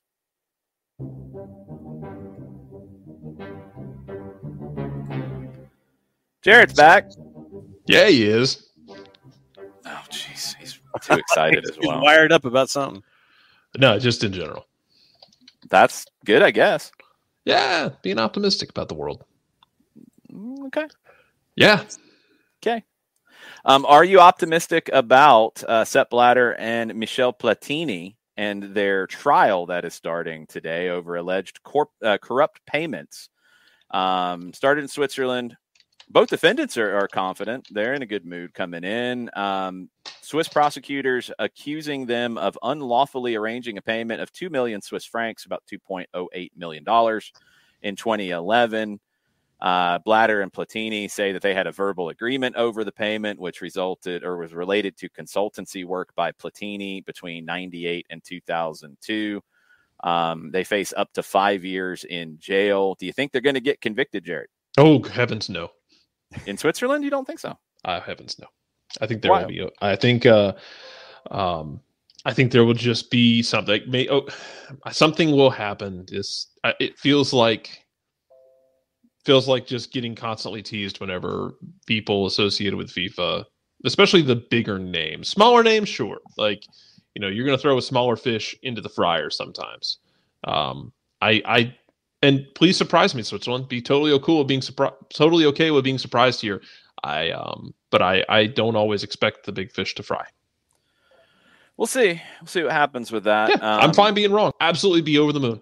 I mean, I feel like a $2 million corrupt payment is probably the tip of the iceberg when it comes to FIFA. Yeah, true. There's that. Corruption, but we'll see. I wonder if Blatter made the wrong person mad and they're bringing him to trial because of it. We'll find out. Speaking of FIFA World Cup, we know the next steps to determine the final teams who will be playing in the tournament this year. Australia, nerve-wracking for them to get over the United Arab Emirates. 2-1 late winner from Ajdin Hurstić from Eintracht Frankfurt. 84th minute, took a deflection. Was a really tough one. The game was played in Doha, where the tournament was supposed to start, I think, this weekend, if it was on a normal schedule. And the stadium was blasted with air conditioning to keep the evening temperatures down. So you can't play the tournament there right now because it's too hot, but you're going to play the playoffs to get there. Yeah, that was going to be my next question. Genius. Yeah. Genius. Because you got 2 more games coming. Genius, I tell you. Genius. I don't get it. Ugh. Thank you for that commentary. Yes. You didn't have to continue with it. We got it the first time, John. Just anything else beyond noises?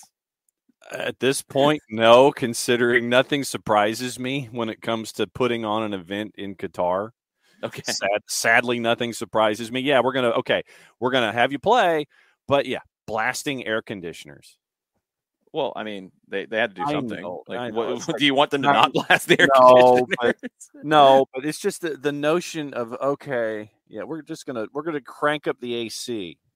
Just come on. This is just. How about just play the game somewhere else where it's not so freaking hot? You could do that. You know, it's a wild, crazy idea. How about you do what you did before where you had home and aways to decide these spots? How about that? Yeah. Anything but playing the knockout games to get to the tournament in the place where you can't have the tournament in the first place. In the time of year when the tournament would have been normally played. Anyway, geez. You've got next week, Australia hosting Peru. It'll be hot.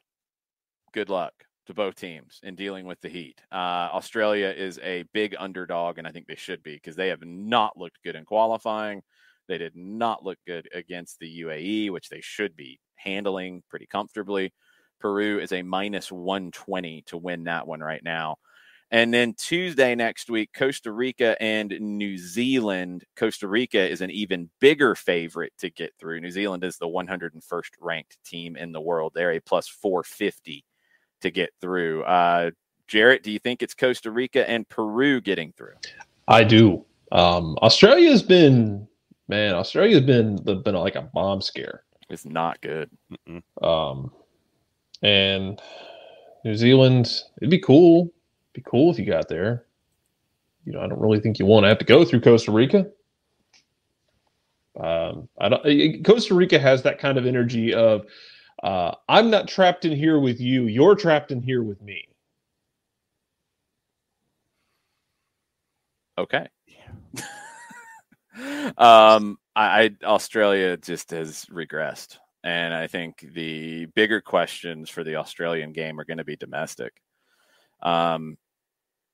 What happens with the league, which has not jumped forward? There were people who tried to lead you to believe that the A-League was going to surpass MLS pretty quickly. No, not so much. J-League either. They haven't really done that either. I'm really intrigued by what Dylan told us about Juan Carlos Osorio and his comments about the MLS being the league that's grown the most worldwide over these next few years. Australia shows you, where a league was that was maybe in the ballpark of getting towards MLS's level 10, probably more like 15 years ago, and hasn't progressed, has not grown. It is the same as it was then. And the national team has felt the effects of it. They are not as strong as they used to be. Now, they're also in Asia as opposed to Oceania, but still they haven't grown past being a team that would win Oceania and then get knocked out. Now, after coming in with a golden generation, now they're a team that's struggling to get out of the Asian qualifiers. And I think Peru has a huge advantage in this one. The A-League has not grown like they wanted. The leadership of the A-League, Tom, has not been very strong either. I can't speak to it from an expert perspective about how the league has handled things, but we know during the pandemic, the issues with the broadcast side and TV contracts and money coming in, they had some real issues with finding anybody to televise the games. And it seems like it's been a challenge even with the partner that they had. I think they ended up going with Paramount in Australia.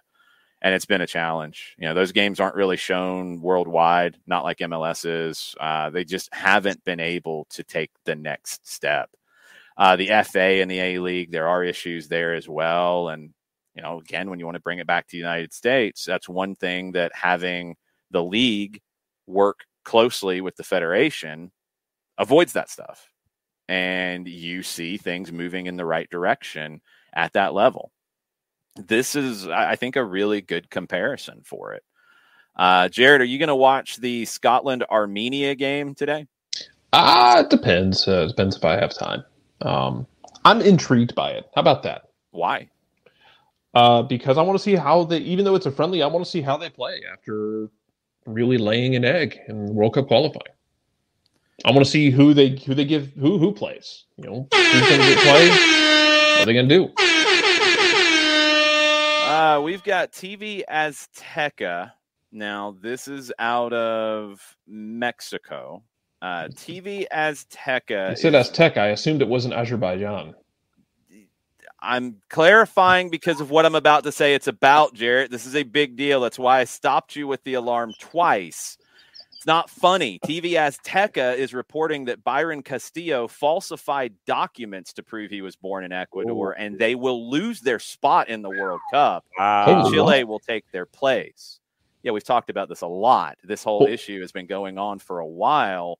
When it was brought back up, what my feeling was that they're going to have to prove that something was falsified because Ecuador was given approval to play him.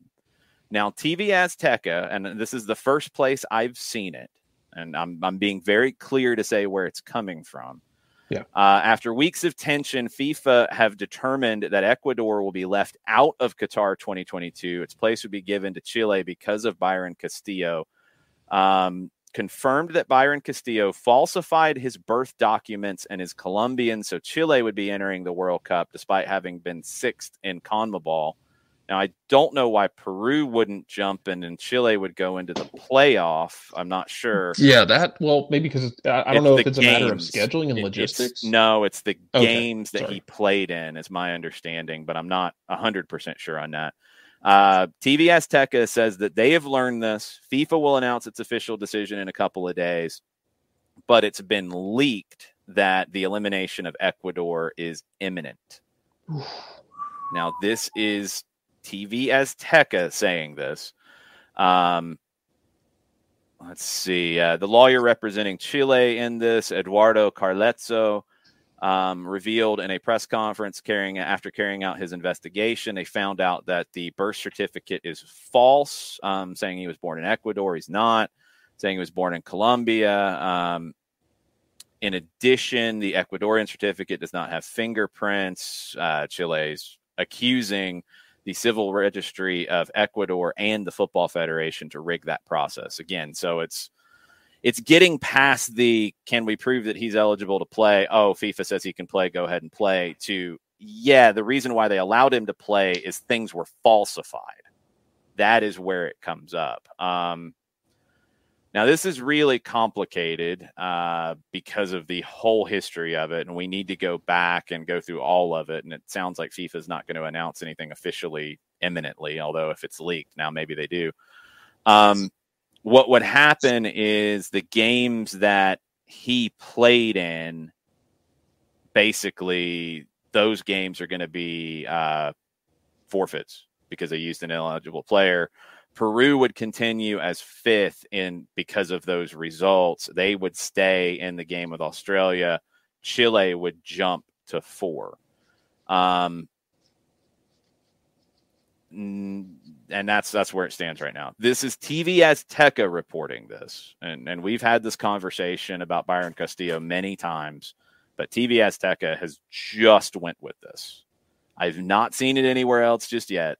But yeah, that's being reported out of Mexico right now. I haven't seen, when we've talked about the conversation, we've tried to throw the caveat out there consistently about FIFA allowed the games to go ahead. They gave the go ahead with Byron Castillo representing Ecuador.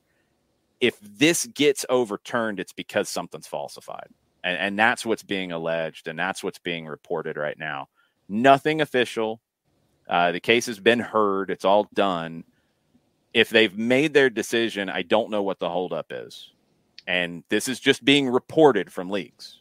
This is nowhere near official yet. Could the holdup be CSA related? Like, would Ecuador be able to take this to CSA? CAS, yes. CAS, I would assume that they would. I would assume that would be immediate. But I don't know if FIFA would hold it up because of that. Because it doesn't affect the playoff game. So it's not like they have to get it done fast to make sure that, okay, then if Peru's not in the playoff game, whatever, then it goes the other way. So it's not going to affect that either way. It would be Chile or Ecuador going, the other one not going. So my guess is if they come out and say, Ecuador's out, Chile's in. It's because of falsifying documents. Then Ecuador is going to go to the court for arbitration of sport and appeal it. And if CAS says, well, Ecuador's right in this, then we get into a really difficult spot because FIFA is not bound by the CAS ruling, not legally, but generally we see those rulings take effect.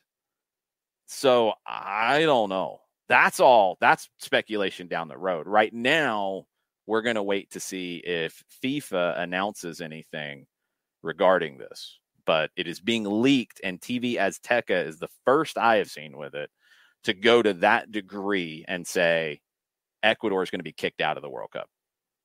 Yeah, Carletzo apparently also pointed out that the fingerprints of the player, and this is translated from Diario Ole in Argentina, fingerprints of the player Byron Castillo do not exist, and we do not know why. That is not a minor issue when analyzing a person's birth certificate. That certificate only entered in 2012. How does it enter only after 14 years, I ask? Yeah, and if it's that, I don't really get why he was allowed to play in the first place. The question of falsification is going to be the bigger one here. And that's where it's going to get tricky. Now, again, I have to keep stressing this. This is being reported in the Mexican media. Now there's talk about the case in other places, and Juan Arango, who calls games in English on Paramount Plus for the Argentine League and many other places. He shared a tweet yesterday about the Chilean Federation presenting to FIFA a copy of Byron Castillo's baptism certificate from Colombia. The case, FIFA was set to announce what they would do here on this on Friday, Wednesday. It's been leaked now. People coming into it, people in Chile were not expecting this to go through. We've had the conversation. There wasn't really much to say that, you would go through with this until you start getting into falsification of documents. And that's where it gets very tricky. Looking to see if there's any other follow-ups here. Have not seen anything from any of the heavy hitters just yet. But that's where it stands at the moment. Yeah, this is interesting. So, like, breaking it down for a second, like, and Mel Mataflow is breaking down in the Twitch sorry, right now. Sorry, bud. To his point, it sounds like that they didn't play him for a while and tried to be careful with this in the first place. Yes, so that is my understanding. So I have a lot of questions about who did what due diligence up to this point. Because if they were holding him out in the first place to get assurances and then played him, then what are those assurances worth in the past? Well, and this is why I've said it the way I've said it consistently, is the assurances were based off whatever information was given at the time. Yes. If the information that was given was falsified, then you've opened up another door. You've opened up a different conversation. If, you can play him based off what you've given us, but then what was given was not factual, then you have to be punished. Now, also, this is another element that is interesting to it, and it does get into the FIFA regulations. It's very unlikely because Chile has brought this case forward, and I think because of the way the results would go if Ecuador forfeits games that Castillo played in, they would go with that obvious solution, with Chile replacing Ecuador as the fourth place team in South America. There is a outlet in the FIFA regulations that, due to a serious breach of the regulations, and Ecuador, if that's what they say, it's a serious breach of the regulations, Italy could get in because they are the best ranked team not in the World Cup, that they would replace Ecuador. Wow. That's very unlikely because it's been brought by Chile, and Chile would have a legitimate beef about it because of the games that were played. But if it turns into a situation where, yeah, we're not going to go down that road, Chile, you're not getting in. Italy, come on down. Yeah. The games if this is the case, the games he played in that would have impacted things were CONMEBOL games. It should be a CONMEBOL team. I would agree. That would be the way to go. If you put Italy in here, putting Italy in here is like a Vince McMahon move, y'all. Yeah. Yeah, no, it absolutely would be. So Modiflow, and I'm going to paraphrase a little bit Modiflow so we don't get in trouble. Half the qualifiers Castillo didn't play because they were trying to make sure he was going to be eligible to play, and people were wanting him to play. And then they got assurances that he could play. It's crazy. I don't think Italy gets in. Don't even worry about that. That is a possible way of getting through this. I agree. Burned whoever found the baptism certificate in Colombia probably got paid a pretty penny by the Chilean FA. I don't know how much money. All of CONMEBOL should be at the door of FIFA with a pitchfork if they put Italy in. That you take a whip. I mean, and I know you're just going through the proper procedures, Jason. I'm not saying that you're saying that that's what's going to happen. Yeah, I don't think it happens, but it is a possibility of how it gets resolved. Yeah, but all of CONMEBOL would be at the door of FIFA, ready to burn them down. If you are not taking away one of our spots and giving it to you away from our Fed, yeah, brother. Yeah. Well, I think the decision was supposed to come down on the 10th or the 14th. Friday. Yeah. Mentioned a minute ago, Friday.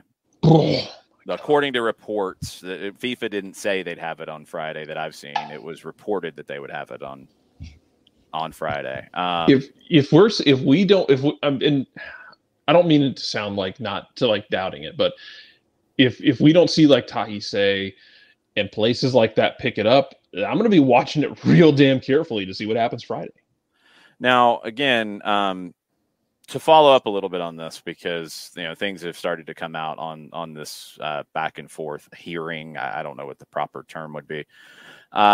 Carletzo, the lawyer for the Chilean Federation, translated, said if Ecuador goes to Qatar, the World Cup is tarnished.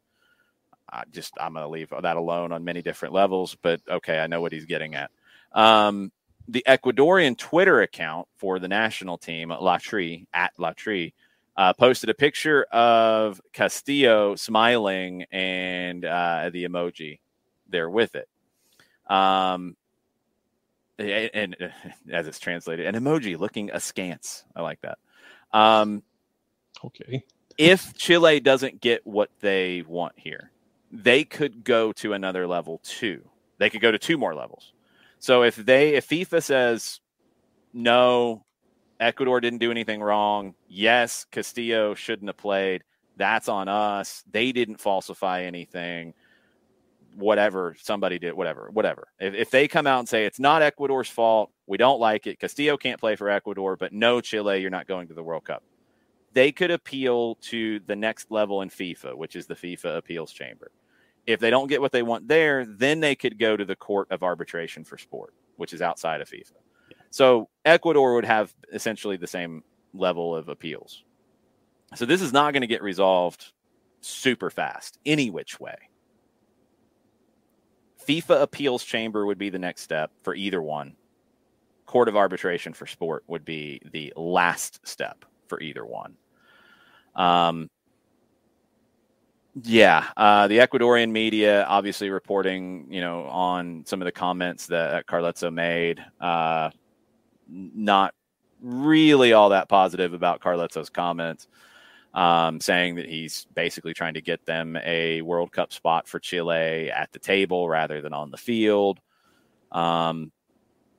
I don't know, again, and this is the reason why we're talking about it in this detail, because generally it's been a lot of he said, back and forth, and the player was allowed to play.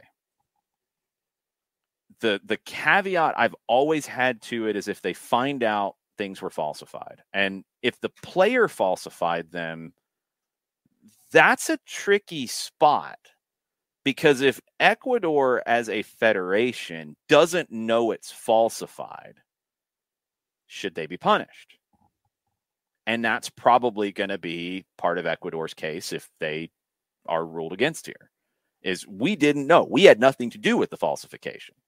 It was given to us, and you're going to have to throw Byron Castillo under the bus at that point if you're Ecuador, because that's your only way out. And if they didn't do anything to falsify it, and they were given documentation that he can play, and they showed the documentation, everybody agreed that he could play. If he can't play, does the team get punished for that? That's a tricky spot. And there's not an easy answer to that. Because if you say yes, well, then you're punishing a lot of players who had nothing to do with it. You're punishing a country who had nothing to do with it. They did their due diligence on should he be able to play. They put their case forward. It was agreed that he should play. If, that's where it could get to me, and that's where I don't think there's an easy solution, and nobody's going to be happy at the end of that. But it's being reported, and it's beyond just the back and forth of comments in a hearing and all that. It's beyond that, where TV Azteca is saying, based off leaks they've gotten, Ecuador is going to be kicked out of the World Cup. Yeah. But the federation can sit there and deny. It's like, look, we're operating. Well, that would be their argument, of course. Yeah. Yes. I mean, but that doesn't solve anything either, John. Like that's what I'm saying is, like, sure, they can say what they want. Chile can say what they want. FIFA's got to make a decision. Then the decision's going to be appealed. Then it's probably going to get appealed again to CAS. Like, that's pretty much where we are. And I don't think, from what we know, I mean, okay, Carletzo bringing up that, why wasn't there a birth certificate done in Ecuador for the player? Why was it 12 years or 14 years after they were born that you got a birth certificate? Well, one, that does happen. It does. It's not common, no, but it does happen. The baptism certificate in Colombia is going to be an issue of overcoming that. But that doesn't necessarily say that the Ecuadorian Federation did something wrong. And that's where you get into the trickiest element of this. You can go round and round about what should happen here, but I don't think it's cut and dried if it comes up that players' documentation was falsified in terms of who he should be able to represent. But the federation had nothing to do with it. It was presented to them. They checked it out. They presented it to the authorities above them to ask if the player can play, and they got the go-ahead. If the federation had nothing to do with falsifying it, I don't think they should be punished. Now, the player should be 100%. And look, it's not fair. He had nothing to do with his birth certificate when he was a baby. But if you get to that point and the family or the player or representatives or whatever have falsified it to be able to play for one country, then yeah, the player has to be punished. The player has to be banned. But I don't know if you can blame the federation if they did their due diligence on it. And that's where you get into this gray area that I don't think is cut and dried in how you deal with it. I don't think it's going to be easy to deal with. There have been issues with Ecuador in the 2015 U17 World Cup. That was age falsification, not nationality. And that's happened with other countries too. Mexico missed the 1990 World Cup with that. It's a really tricky one here because I just don't think there is going to be an easy answer. Of course, you're going to come out with the bombastic statements if you're the Chilean lawyer. Of course, you're going to come out and say the World Cup's tarnished. The Qatar World Cup is tarnished if Ecuador's in it. Yeah, I think it's tarnished for other reasons. But anyway, of course, Chile is going to argue that.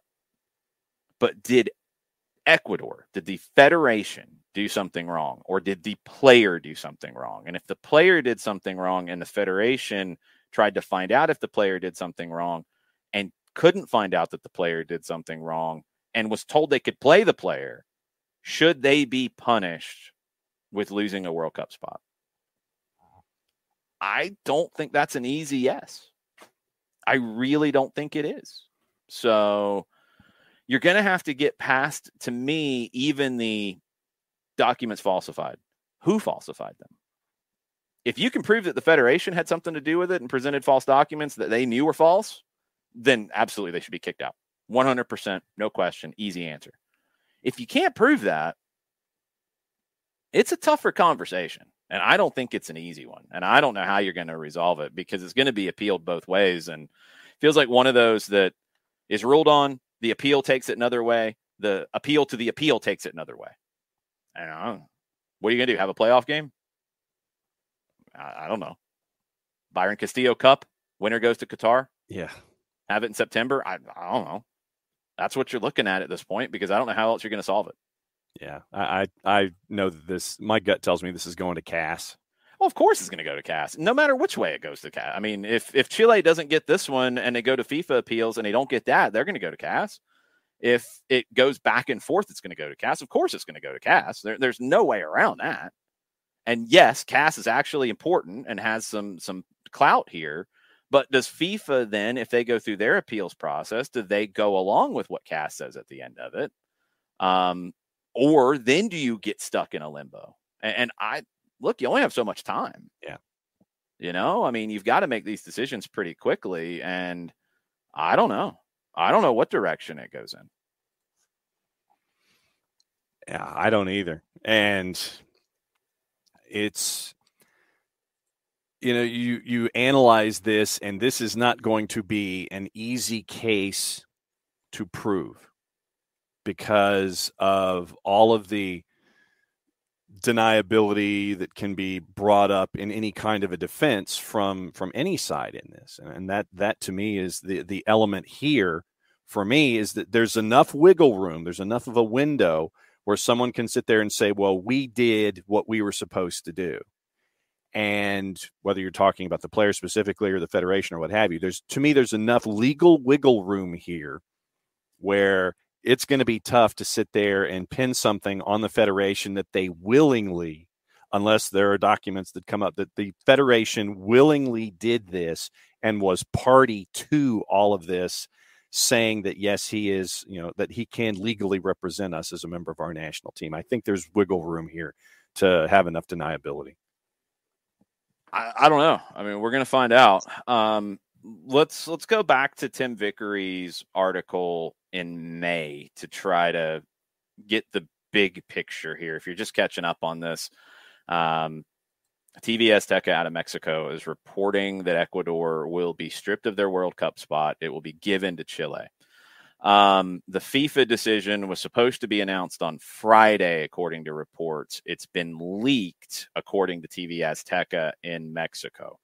Now, Tim Vickery's piece back in May, again, is kind of the overhead view of all of this. So you've had these kinds of issues come up in pretty much every World Cup qualification cycle in all parts of the world. In 2018, Chile missed out. Peru got ahead of them on goal difference. Peru went to play in the playoff with New Zealand. They got the last spot. Chile, in that qualification process, this was 2018, they were held to a 0-0 draw by Bolivia. Bolivia brought on defender Nelson Cabrera in that one. Cabrera had been born in Paraguay, recently naturalized by Bolivia. According to Bolivian law, he had been living in the country for 3 years. That was enough to naturalize him. FIFA regulations required a 5-year period of residence. This is from Tim Vickery's ESPN article, May 6th. Cabrera then should have been ineligible. He shouldn't have been on the field. Chile launched an official protest. They won their case. They were awarded a win. But because he had played in a game against Peru, they were also awarded a win. So it was a wash. It didn't help Chile get through. But Chile was involved in that in 2018. So now, in this case, Chile did their math before bringing this case forward. Byron Castillo, you went through the games that he played, and it would benefit Chile to bring it forward. And they did. Basically, the allegation was that he was born in Colombia, not eligible to represent Ecuador. The 8 matches that he played in for Ecuador, 2 against Chile, if they were reallocated, that would move Chile from 7th to 4th and put them into the World Cup spot. That's why they brought it forward. One of the things that the Chilean lawyer said that if the groups hadn't been drawn, if there were more time, then it would be obvious that they would be ruled in the right on this one. Ecuador's FA dismissed the initial claim on May 4th. Unfounded rumors designed to destabilize the squad by those who want to prevent its participation in the World Cup. Ecuadorian FA said in a statement, "We must be emphatic that Byron Castillo is Ecuadorian for all legal effects." There's been lots of back and forth between fans of the two countries, media, all of it. Ecuador and Brazil have had problems in recent years with player documentation, but like El Mataflo said, it's been down to age alteration. Typically agents falsifying documents, trying to make players seem younger than they really are. It's come up in baseball, right, Jarrett, with agents trying to make a player seem younger. Tale as old as time, especially, you're trying to get somebody recruited out of, Cuba or Central America. You're trying to make a 21-year-old seem like he's 18, 19 years old, right, so you can get more money. Same thing in soccer. You're trying to get somebody eligible to play in a U17 or a U20 World Cup, can launch the career. Castillo. Ecuadorian side Emelec made it public in 2015 that they would not complete a transfer for him because they weren't sure about his documents. 2 years later, 2017, he was cut from the U20 team because his real age was in question. Chile's FA alleges that Castillo had been playing with false papers that distort his real age. The age doesn't matter here, but it gets to the validity of the documentation. The Ecuadorian FA made sure to tread carefully here. He was playing for Barcelona in Ecuador, went all the way to the semis of the Copa Libertadores last year. In April of last year, so April of 21, the Ecuadorian legal system carried out an investigation and concluded that Castillo was Ecuadorian. It seems that an older brother with a similar first name, Byron, B-A-Y-R-O-N, now deceased, may have been born in Colombia, but Byron, B-Y-R-O-N, was from Ecuador. With this decision, Castillo was brought into the squad. So the legal system of Ecuador concluded that Castillo was Ecuadorian. He was brought into the squad, made his debut last September. So this is different than the Cabrera one, which is more administrative with Bolivia. This is Ecuador saying they did the investigation. He's good. He'd played his whole career in Ecuador. He's a product of Ecuadorian football. So it's not like he's a newcomer to Ecuador. He's been there since he's been a player that anybody's known of. Really weird situation with that. Now, what I don't know, and what Mataflo, if maybe you're with us here, maybe you can clarify this. So the legal system of Ecuador did their own investigation. They come up with the ruling that he's Ecuadorian. He comes into the squad. My understanding is that ruling was accepted by either CONMEBOL and or FIFA, and they checked on that before they played him. That was my understanding when they played him. I think that's an important element of this, because if a ruling is brought to you and why it's ruled as such is brought to you, and you say, yeah, that's good, we're good. Mataflo, that was my understanding. So if it's different, we'll have to just get to it. And there's a lot of back and forth, and a lot of things get lost in all this. So it's complicated. But if he was ruled Ecuadorian, and he's obviously been in Ecuador for a long period of time, and he hasn't represented anybody else. So you're not getting into like he represented another country. He's grown up as an Ecuadorian. He's been there for more than the 5 years of whatever FIFA regulation on that to be naturalized.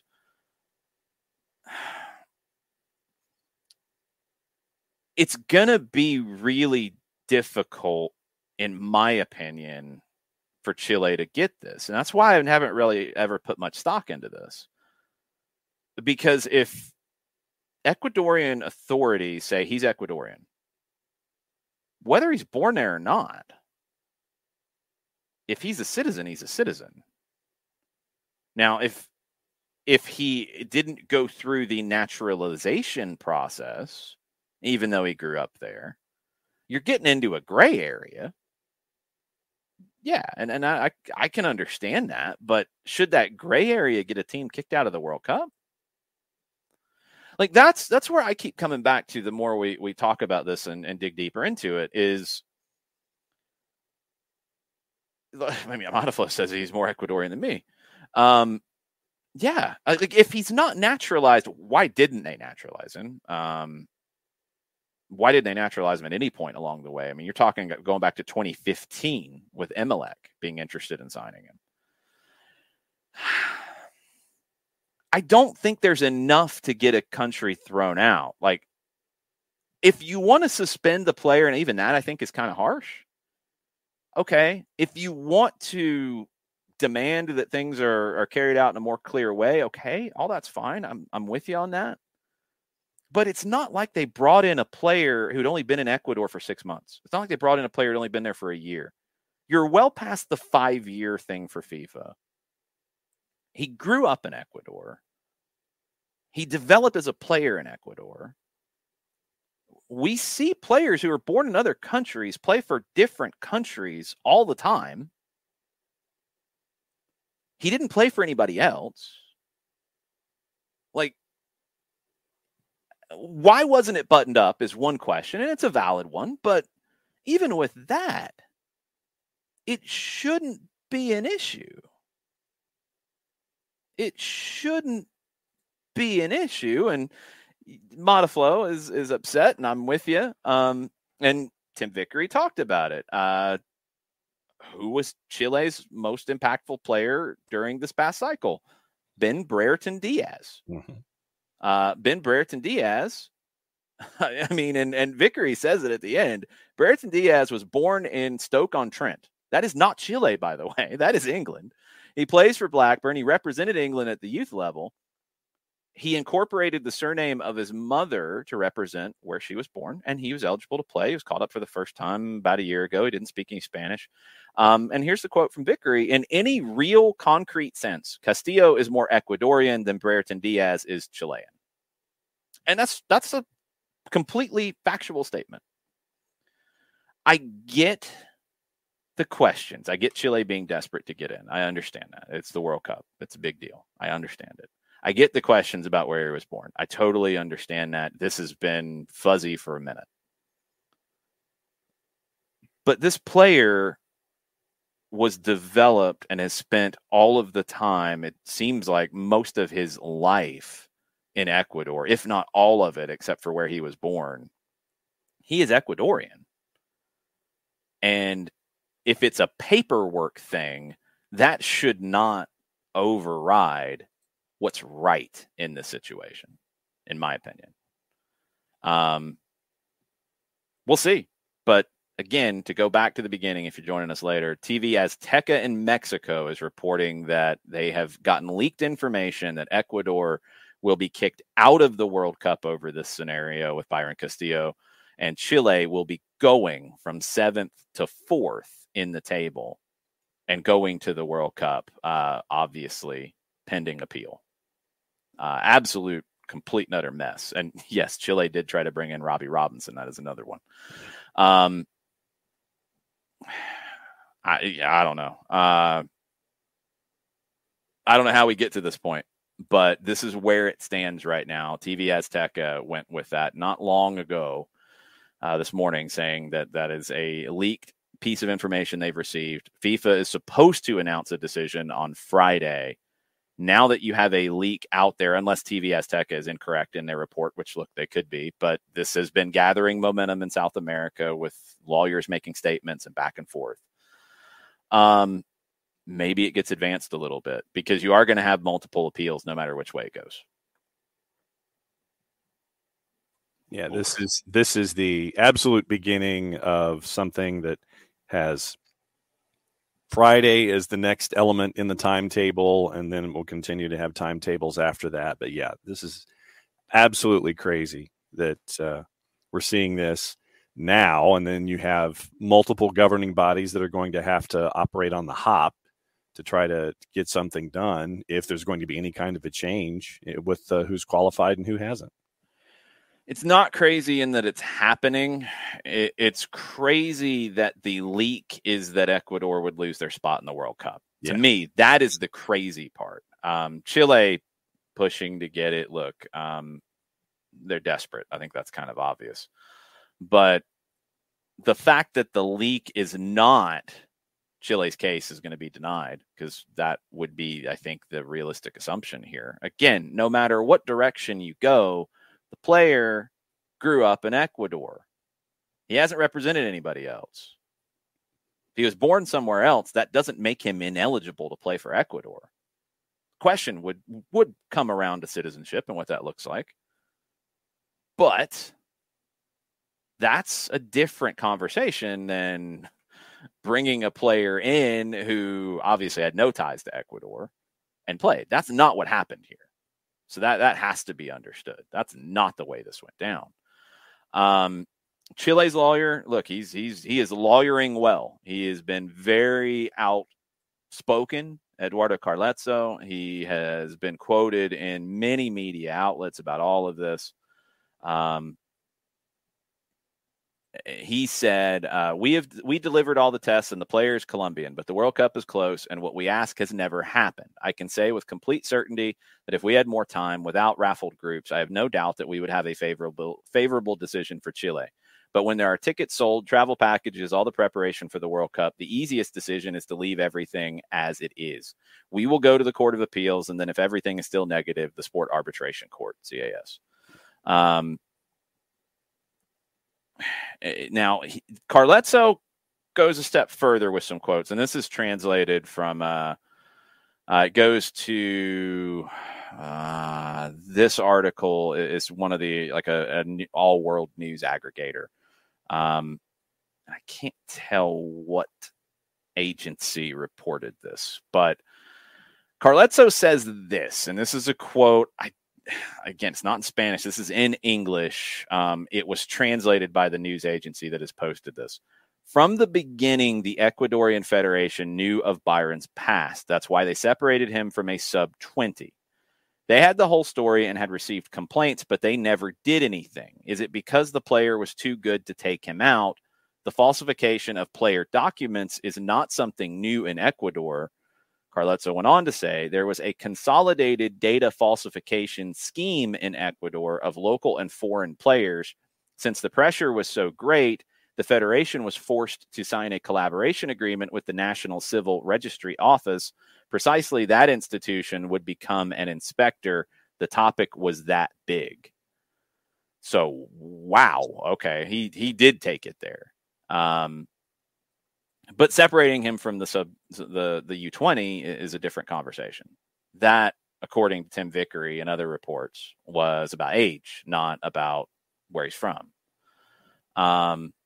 Is he too good to take him out? They didn't play him for a long time in the qualifiers, so that's not exactly valid. He's throwing a lot of gas at Ecuador here with this, beyond just trying to get Chile into the World Cup. Good grief. Played in 8 games. In South America, the qualifiers, they play 18. He didn't play in 10. He played in 8. So they went through all that period of time.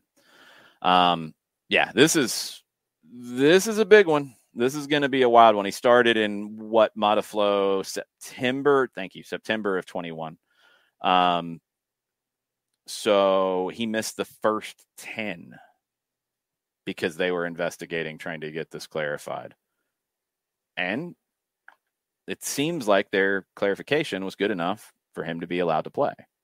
And now it's been questioned. But again, it just comes back to the feel here. And Jared, before we get into other news to finish up here quickly, just last thoughts. I mean, it comes down to feeling what's right and what's wrong from a feel perspective, because I don't think the paperwork side of things is going to be very definitive here. The player is Ecuadorian by all accounts of how he has grown up, where he has developed as a footballer. Everything you can get to, he's Ecuadorian. And if they rule that his participation should eliminate Ecuador from the World Cup, I feel like that's a miscarriage of justice.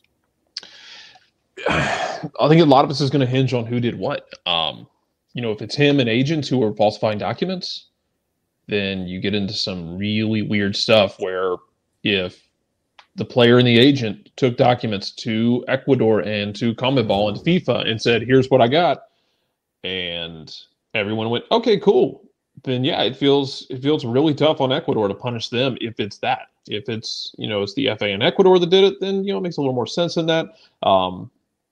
Here's one for you. How long until we hear from Colombia, who finished 6th in CONMEBOL? I know he didn't impact them directly, but how long until they stand up and say something? The results don't go their way. They can't. The results, that's why Chile did the math here, because they would jump Colombia, because if the results are forfeits in the games he played in, Colombia doesn't jump to 5th. Colombia doesn't go anywhere. Colombia is still out. It's Chile who gets the advantage, and they go from 7th to 4th. It's going to, I mean, this is to John's point, like this isn't the end of this story. It's just another beginning.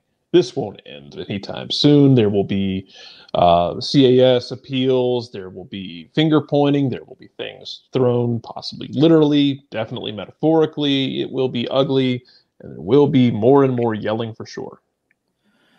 Yeah, it's going to be a mess. Anything else on it, John, you want to throw in? Just quickly from La Tercera, this is once again translated from them. They say that the situation that Byron Castillo is experiencing today is not new. This is because the team that formed at Club Norte America has 73 cases of players who have presented irregularities with their identity. In fact, in a series of investigations carried out in 2017, double birth certificates, unvalued registrations, non-existent certificates, as well as impersonation and double identity were found. Yeah, no, I get all that, but I still keep coming back to, should he have been a citizen of Ecuador either way? Yeah. Yeah. Like, yes, they should have handled it differently if that's what it comes down to. But if everything pointed to him being Ecuadorian, then you're not having a naturalizing. What are you naturalizing? But it's not like they brought him over 6 months ago. That's where I'd have a problem. I'd have more of a problem asking about Ben Brereton Diaz, even though he's absolutely eligible to play for Chile. He had nothing to do with Chile. Yeah. Zero. Robbie Robinson, nothing to do with Chile. Nothing. Byron Castillo is a product of Ecuador's league system. Like, yes. And he's more ingrained than those other two individuals in what he has been experiencing as a footballer. He literally speaks the language. Kind of a crazy thing. Ben Browning has shared this. He writes for 90 Minutes Football. He's got the check mark. He has shared the TV Azteca article. So that is the only major outlet that I have seen who has taken it to that level. That's where things stand right now.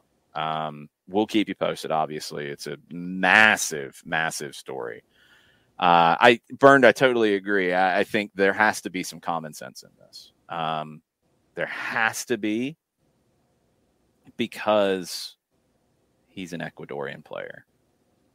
He's an Ecuadorian player, and yes, it is very complicated when you get into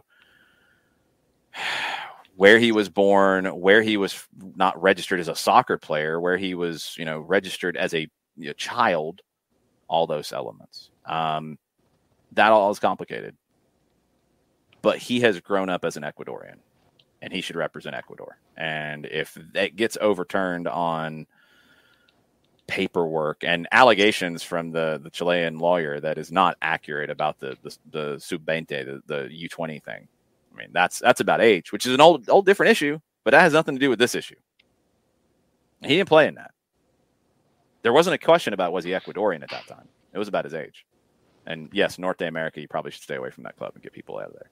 But that's not the big deal. Again, it's like getting into the argument about, oh, well, Canadian Soccer Business only gave $3 million to the Canadian Soccer Federation. Oh, that's a big story. $3 million more than they had ever gotten for that stuff. So, it's not the story. The U20 thing, it's not the story. North America, it's not the story. Did the guy grow up in Ecuador? Check. Was he approved to play? Check. What does his birth certificate say? What does Ben Brereton Diaz's birth certificate say? He was born in England. Oh, he shouldn't be able to play. Oh, but he can. Now, they should have cleaned this up better. Of course, whatever the situation was, they should have gotten everything knocked out. I don't know what they could have and couldn't have done. I don't know Ecuadorian law. I don't know where things stand. I don't know what naturalization would be if you didn't think you needed to be naturalized. Like, you're not going to you can't retroactively do it. I don't know. The guy grew up as an Ecuadorian. He should be able to represent Ecuador. It's gonna be a huge mess no matter what direction it goes. To me, it should come down to common sense, and he should be allowed to play. We'll find out if that happens, but reports are that is not what is going to be ruled on, at least in round one. The ruling, according to TV Azteca, that's been leaked, is that Ecuador will be kicked out of the World Cup, and yeah, that'll be one of the biggest stories we've seen in a long time. Other stuff before we go, there will be stoppage time today. It'll be me solo. We're going to try to take a little bit different approach with it. We're going to get into some fun history things with Atlanta United in that. We're going to talk a little bit about Pachuca as well. Mike's on vacation. He is enjoying, I think, Hilton Head. I think that's where he went. He's on a beach, and I think it was Hilton Head. So it'll be me solo for stoppage time at 2:00, and we're going to get into some different things there. Other news before we go. Canadian men's national team, they are going to play against Curacao in the Nations League on Thursday in Vancouver after opting out of the friendly against Panama. They returned to training on Monday. There are future meetings planned, but there's no resolution to the CBA with Canadian men's national team, Canadian women's national team, and the Canadian Soccer Association.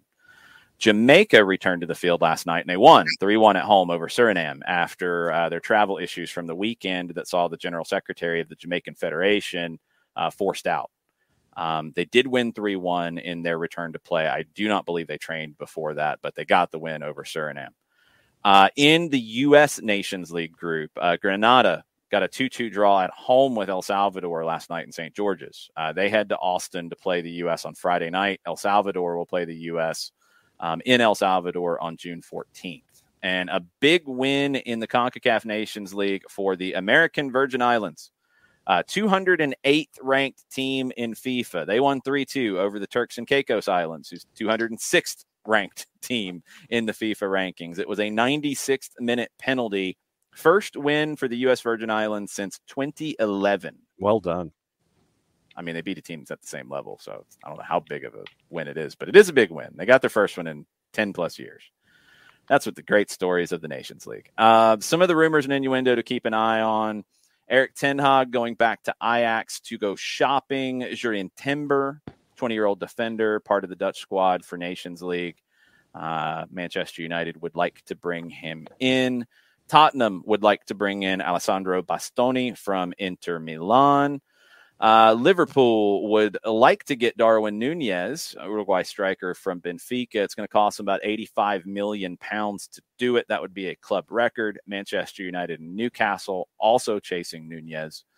Rafael Leao is being chased by PSG, Newcastle, Chelsea, reportedly Real Madrid previously. He is at Milan, and they are trying to get a new deal done with him to keep him. Milan is also trying to get Sven Botman, who has been linked with Newcastle previously. They're also trying to get Renato Sanchez, both from Lille. Milan are trying to get those deals done. Botman, according to Antonio Vitiello, has a personal agreement with Milan on a 5-year contract. He wants to go to Milan. He doesn't want to go anywhere else. Lille wants to sell him to the Premier League because they think they'll make more money.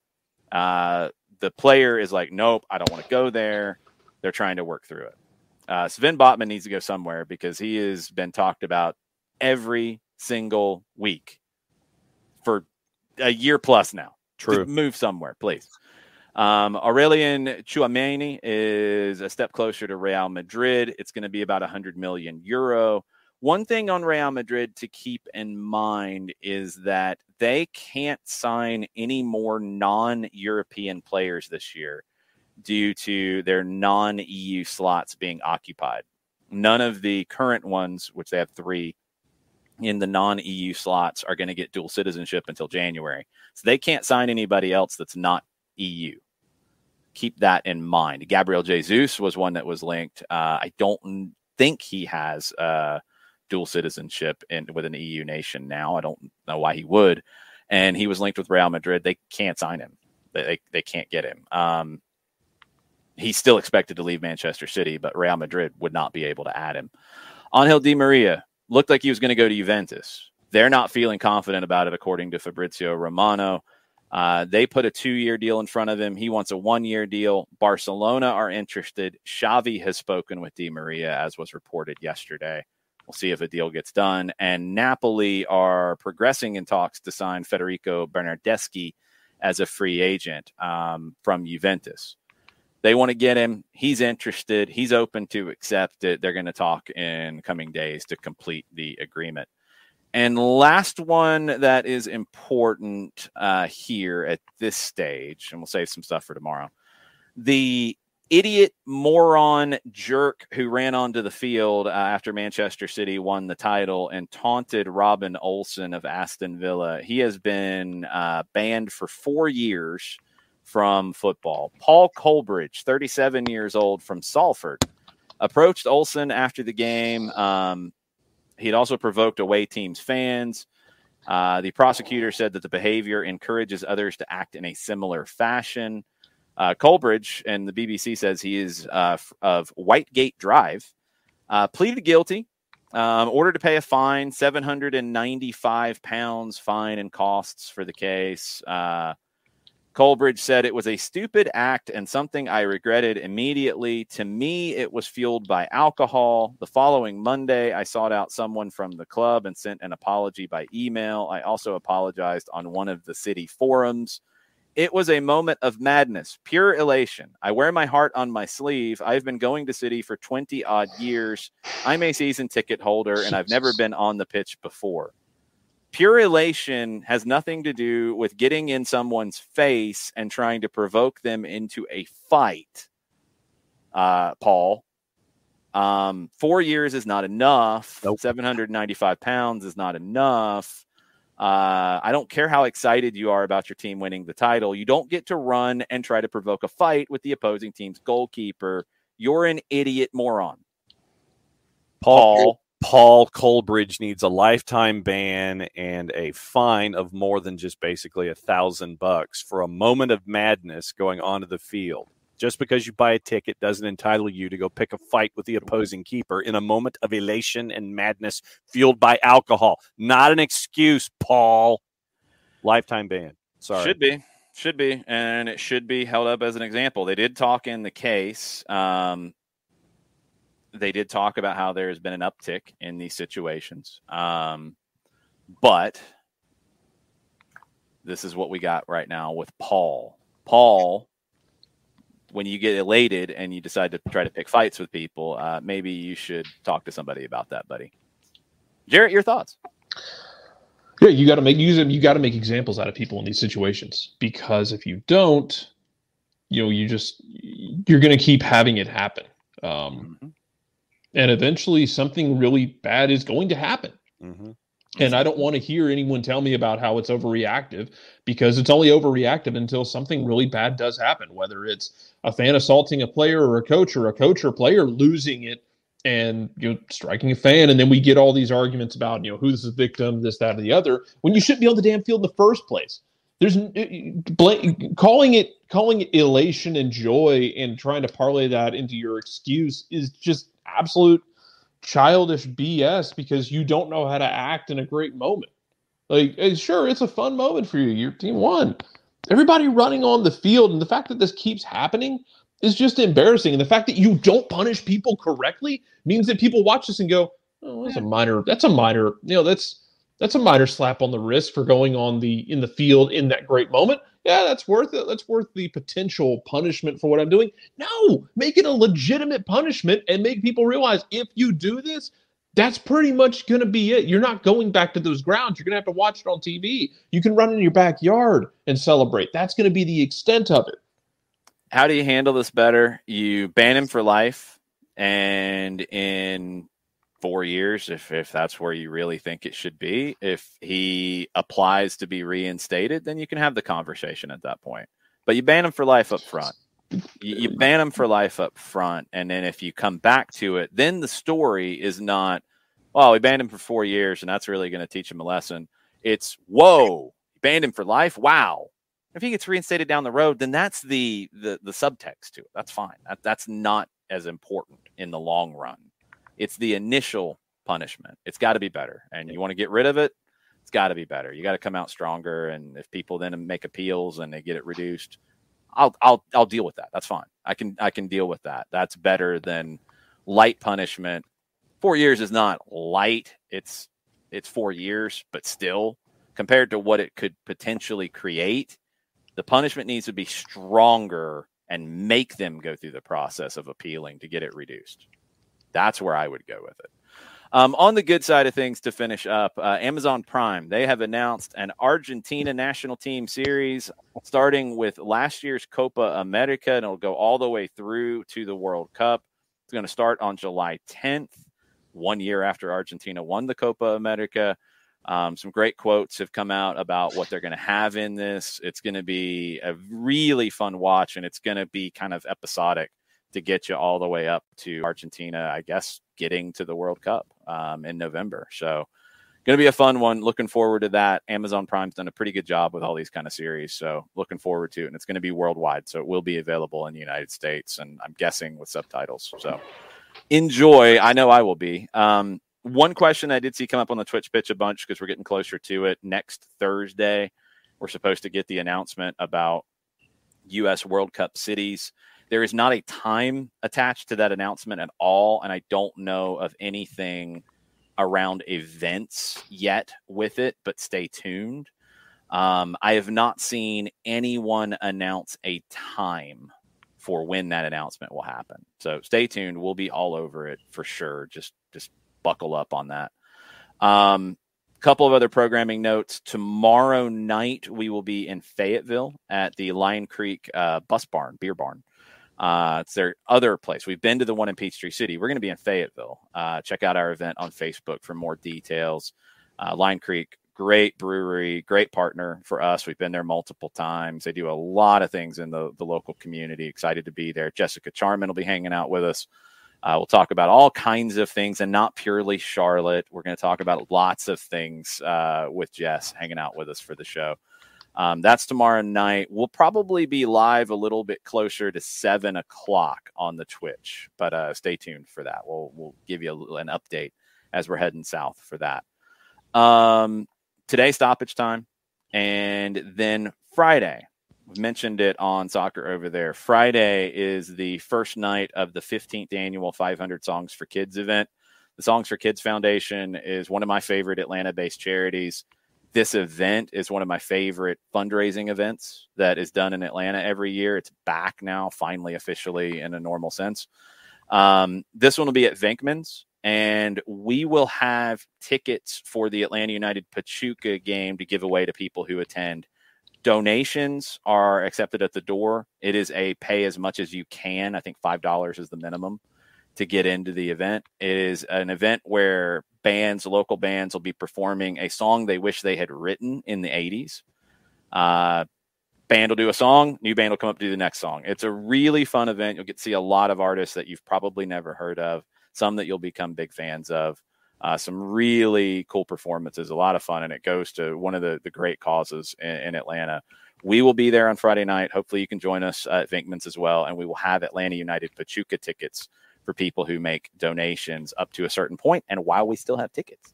So stay tuned for more details, but that will be at Venkman's. 500 Songs for Kids, the Songs for Kids Foundation, just one of my favorites in Atlanta, and I'm glad we can do something to help support them and spread the word.